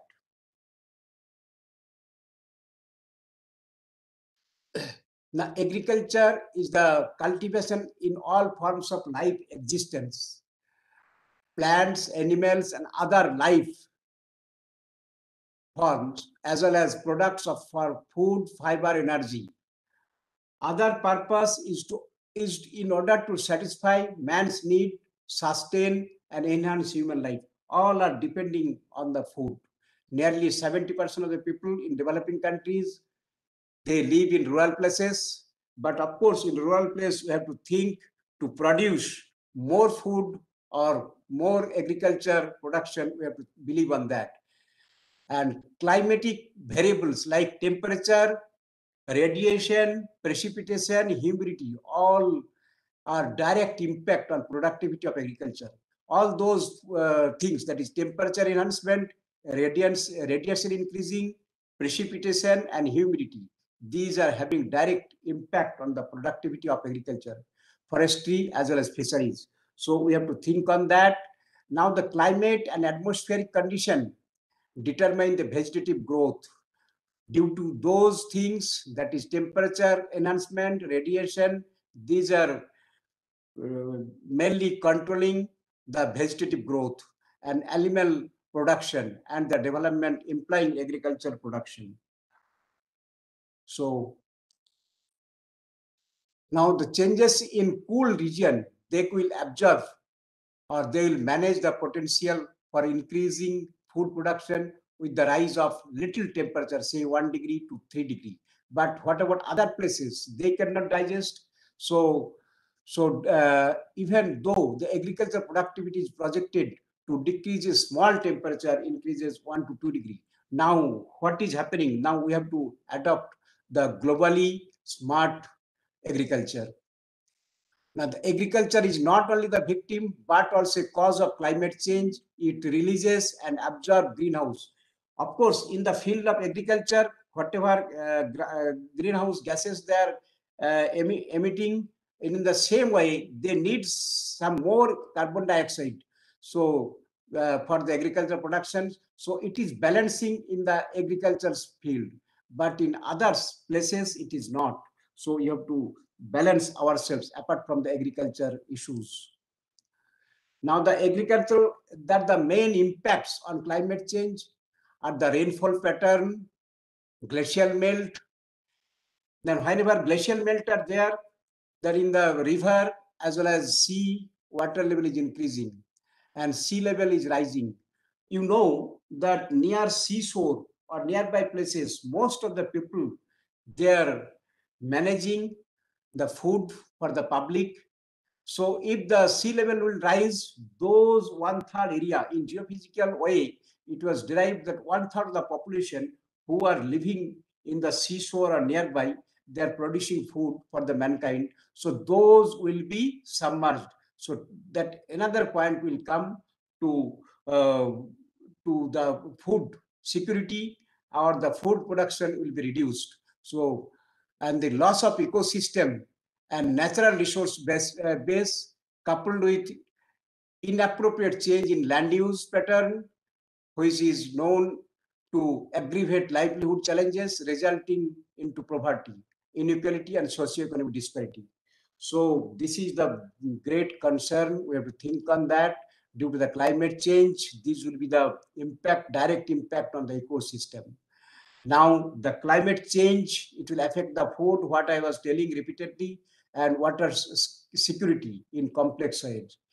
It impacts crop, livestock, forestry, fisheries, and aquaculture, and cause a grave social and economic consequences in the form of reduced income, eroded livelihood, and trade disruption and adverse health impact. So these are the serious thing is going to happen. Now, direct impact or effect on climate change due to that is the rising of maximum temperature and minimum temperature. In this winter season, the maximum temperature was very, very less, and also minimum temperature, obviously it was less. So severe cold faces in northern India, and not only in northern, but in central India also. Now, this climate change, it will give the impact of rising of maximum temperature and parallelly the rising of minimum temperature, and it will have serious impact on the public. And similarly, the sea level rise will be there, and higher ocean temperature.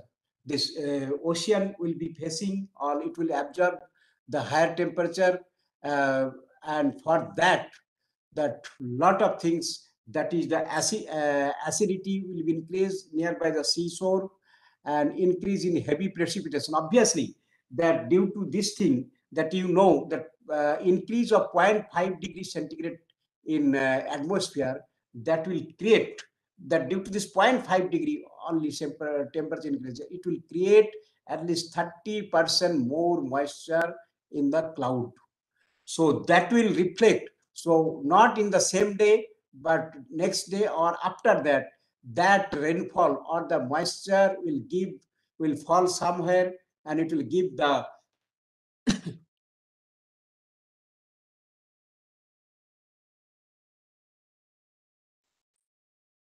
the impact of flash flood or the flash rain in certain places. What we are facing in Mumbai, what we are facing in Kerala, these are the accumulation of more moisture in the cloud, and it is happening. And same phenomena due to the cloud burst, it was taken place in this Uttarakhand. That's why this GLOF taken place, and it was the fatalities for the mankind in different states. Now, due to this direct effect of climate change, the shrinkage of glacier, it will be there. That whatever glaciers are there, the inventories are doing by GSI and other institutes. They are doing the glacier inventory, that due to the shrinkage of the glacier, it will be taking place, and number of glacier will be reduced. The potential impact for three types of climate change scenario. The progressive climate change, it will give the impact of irregular, there is a high variability, and over short term, and incrementally significant over long term. And in the mean temperature and rainfall amount, and changes in length of growing season. The growing season or the productivity of the crop, it will be lengthier season, and it will be having severe impact. Now the extreme event, that is the more severe for foods, destructive in windstorm, drought will be quite prevalent and significant over long term.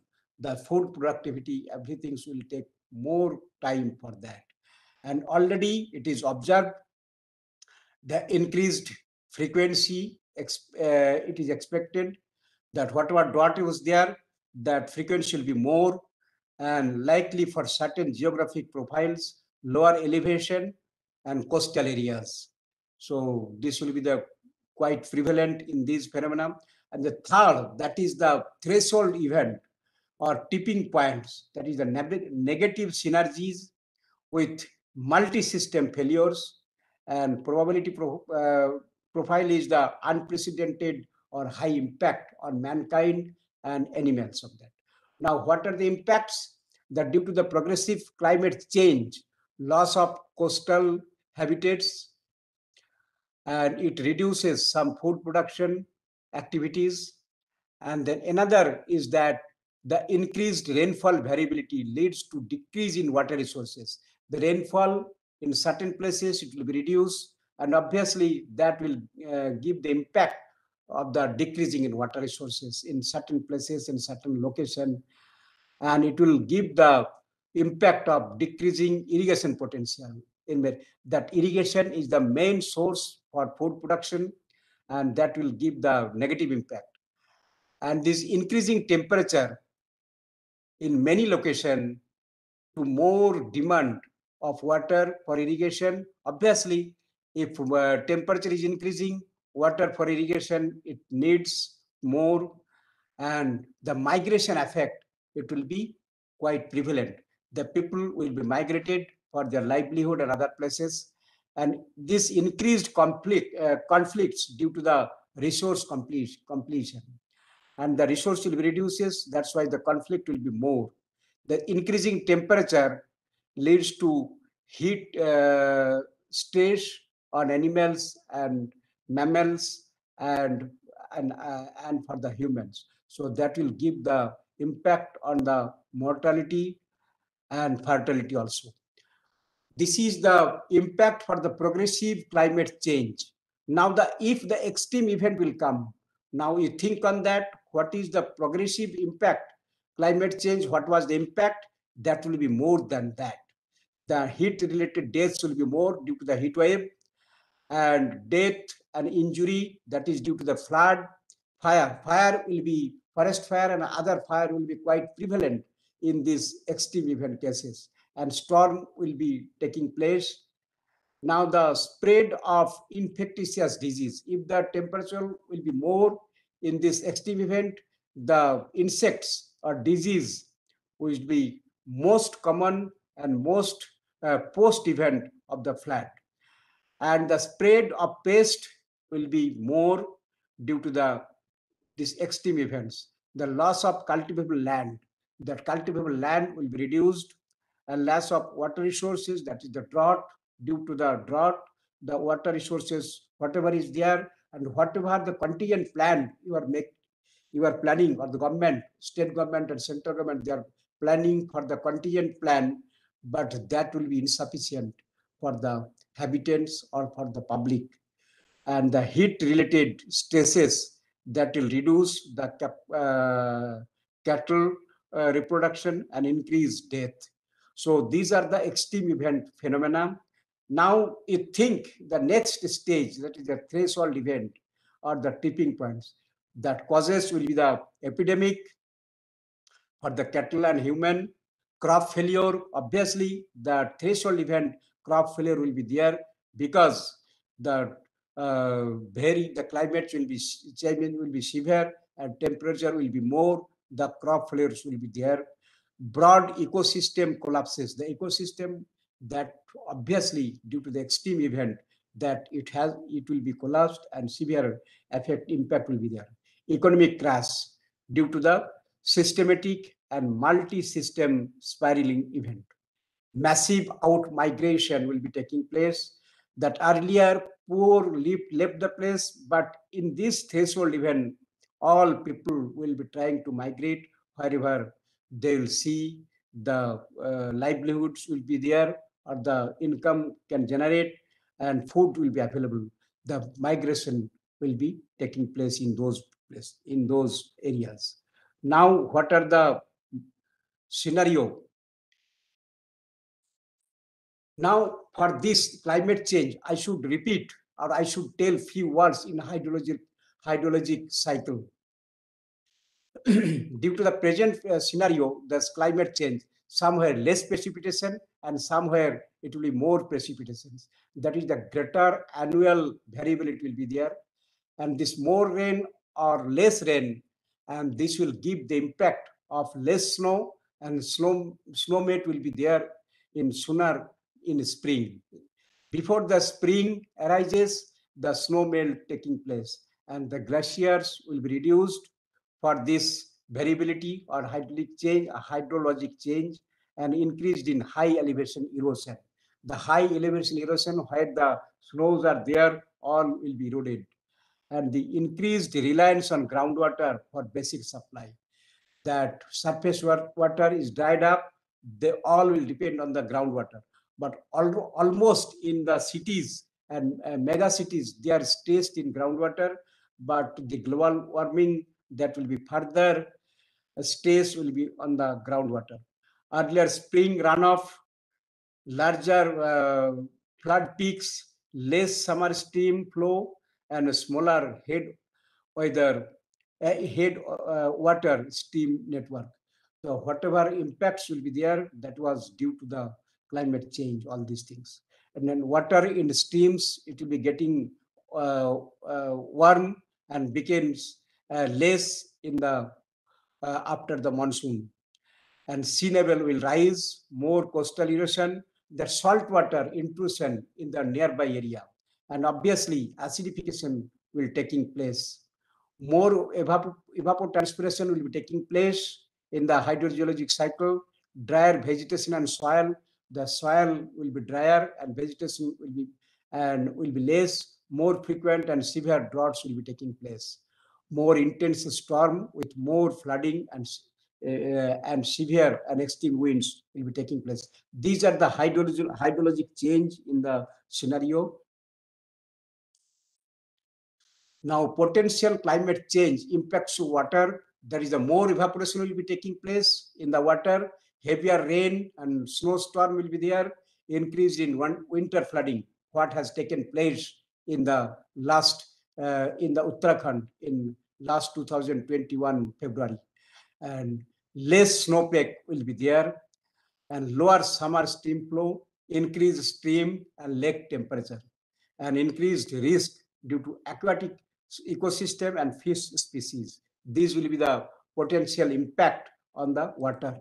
Similarly, for the climate change, that it will impact on water resources, drought, flood, water supply shortage, poor water quality. Obviously, due to the drought or due to the temperature rise, that water quality will be very, very inferior, and it will disturb the watershed processing.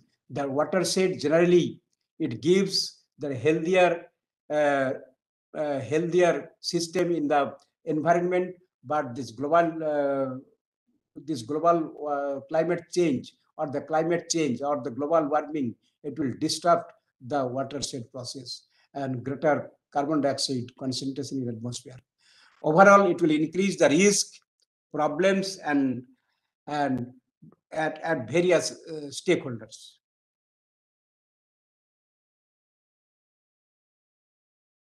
Now, the longer and warmer growing season will be there. Warming surface water will be there. Intense drought will be there. These are the impact on the water sector. Now, similarly, I should say a few words for the potential climate change impacts on agriculture. The agriculture, it will be climate change can added or can affect agriculture in variety of ways beyond certain range of temperature.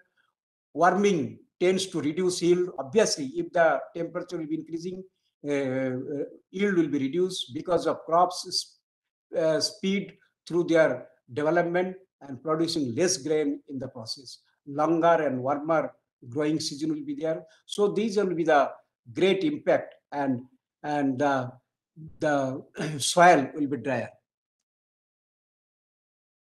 Now we have to think for the agriculture smart, that is the Sorojan system. We have to promote, we have to expand urban farming, we have to lift irrigation system or the efficiency irrigation system we have to adopt, and improve the crop production or the varieties has to be added.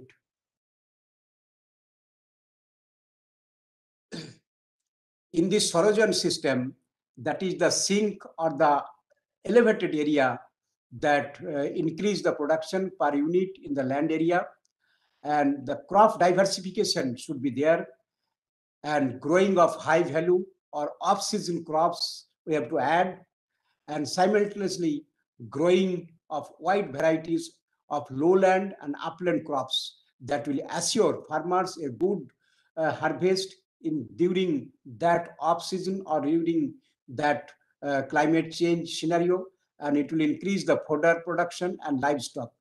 So this is the in the sorogen cultivation system or the system, it will have some plus point. And earlier rice crops and higher yields of partially irrigated or rain-fed areas, that sorogen system can have this plus point, and other benefits will also be added in the sorogen system. Now the agriculture adaptation, we have to improve the crop for drought resistance. The whatever food are there or the agriculture is there, the drought resistance crop we have to identify. We have to study land suitability for crop choices, and we have to select the best crop for suitable land. We have to promote the crop rotation, and the rotation of crop has to be adapted, and water conservation has to be taken place. The plant shorter rotation crop has to be taken place.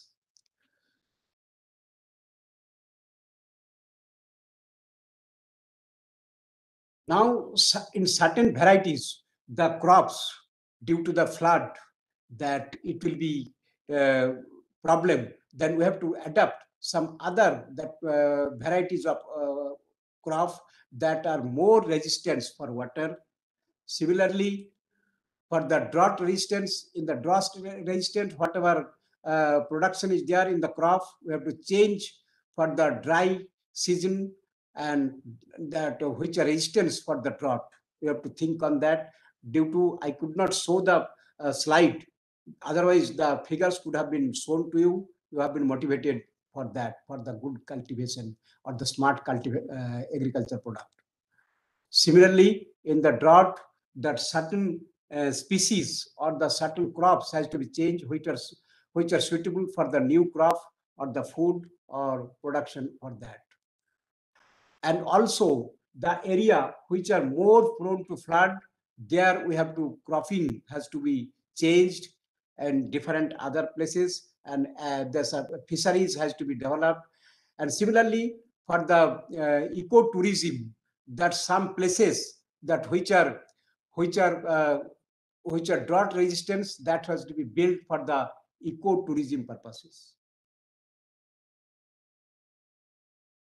So now another, due to this climate change or global warming, that soil loss will be there. The nutrient will be having negative impact, or nutrient will be dried up, and due to this frequent flood and frequent drought, this out migration of natural resources dependent, that it will be reduction in soil fertility and increase in temperature likely to reduce soil moisture, and moisture, it will damage the productivity as well as the agriculture crops.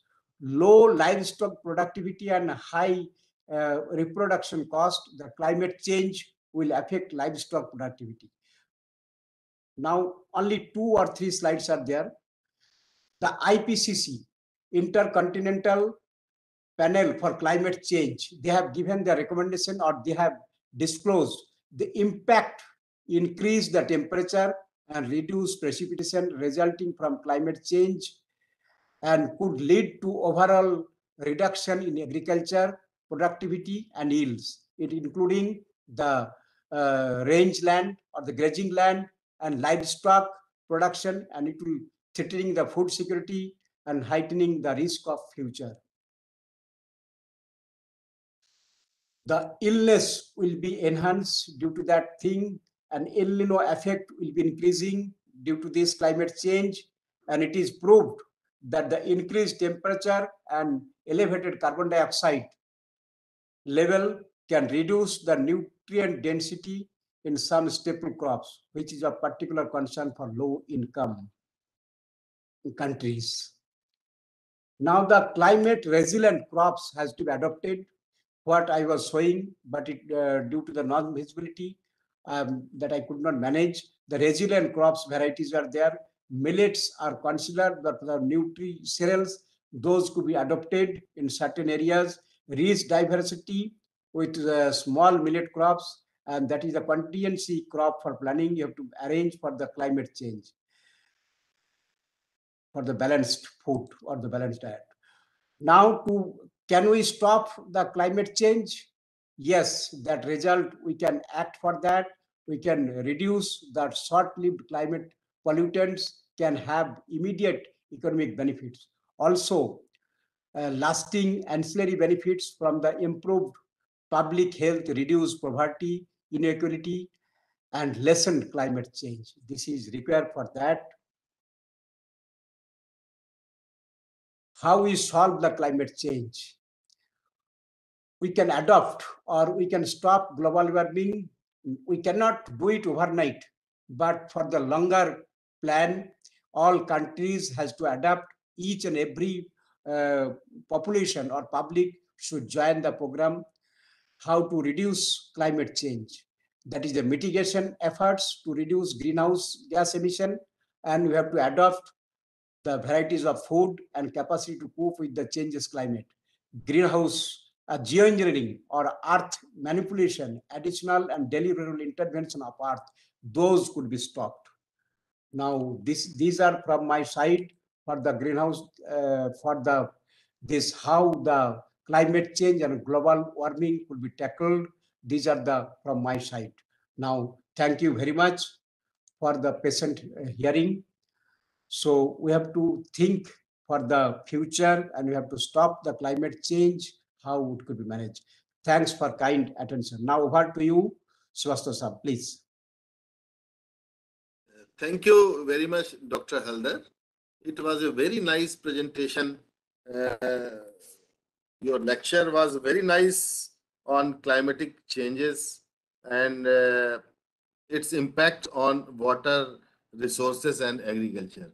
This, you have shown the clear picture of that, what is going on and what is the scenario now and what can be done and what to be there that impacts there and what the researchers further, what they can do further.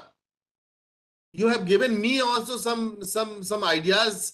I have noted a few your points that how I will guide to my research scholars. It was a very impactful, knowledgeful lecture, and this is your experience of long service in variety of work and in a different areas which you have worked through the GIS, remote sensing, and the latest technologies. That was the very nice, and I really congratulate and appreciate. Thank you very much, sir. And definitely this lecture will be benefited to the all participants and research scholars and students, those who are joining this training program. Thanks very lot, sir. Thanks. Very nice. Swasta sir, I will get my slide to be visible for the participant. So it is there. I hope now it is visible. Yes, sir. Yes, sir. Yes, sir. So very nice. These are the key takeaways for the participant. Sir, I request very humbly that this presentation and this slides should be also provided to the participants also, so they may also do some work in this field also. Your expertise and your experience is that is valuable, sir. That is whatever you experience in the different area through the GIS and remote sensing. That is more important, sir. So it is there, but I am advising, so I have to give chance for the others. And currently, I am also taking class, and not only for this climate change, I am taking class for remote sensing GIS, and taking class. I understand. So all the time to time, this theme I am taking. But this time, I was bound to take for the climate change. And whenever the themes are there for me, for the remote sensing GIS, I'm taking classes for the, especially for the high resolution satellite data, how it could be used for the disaster purposes, how it could be used for the land record purposes I'm using. Now, it is beautiful suggestion for you. That is obviously I could appreciate that your ideas. Thank you very much. Right, sir. Yes, sir. Thank you. Over to the host. Thank you, sir. Okay, today we'll be closing this season, and sorry that I could not manage my slide to show you. Finally, I could get it, but not at the right time. But of course, I'll be available for other time for this lecture also. And thank you, participants, that you have taken the pain only extent for hearing. Now we'll leave the event today. Again, we'll be joining. So the new full of energy tomorrow morning. Thank you.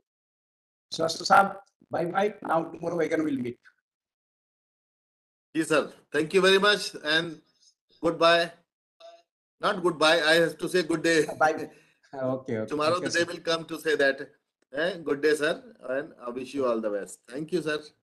Bye-bye. Okay, sir. Bye bye.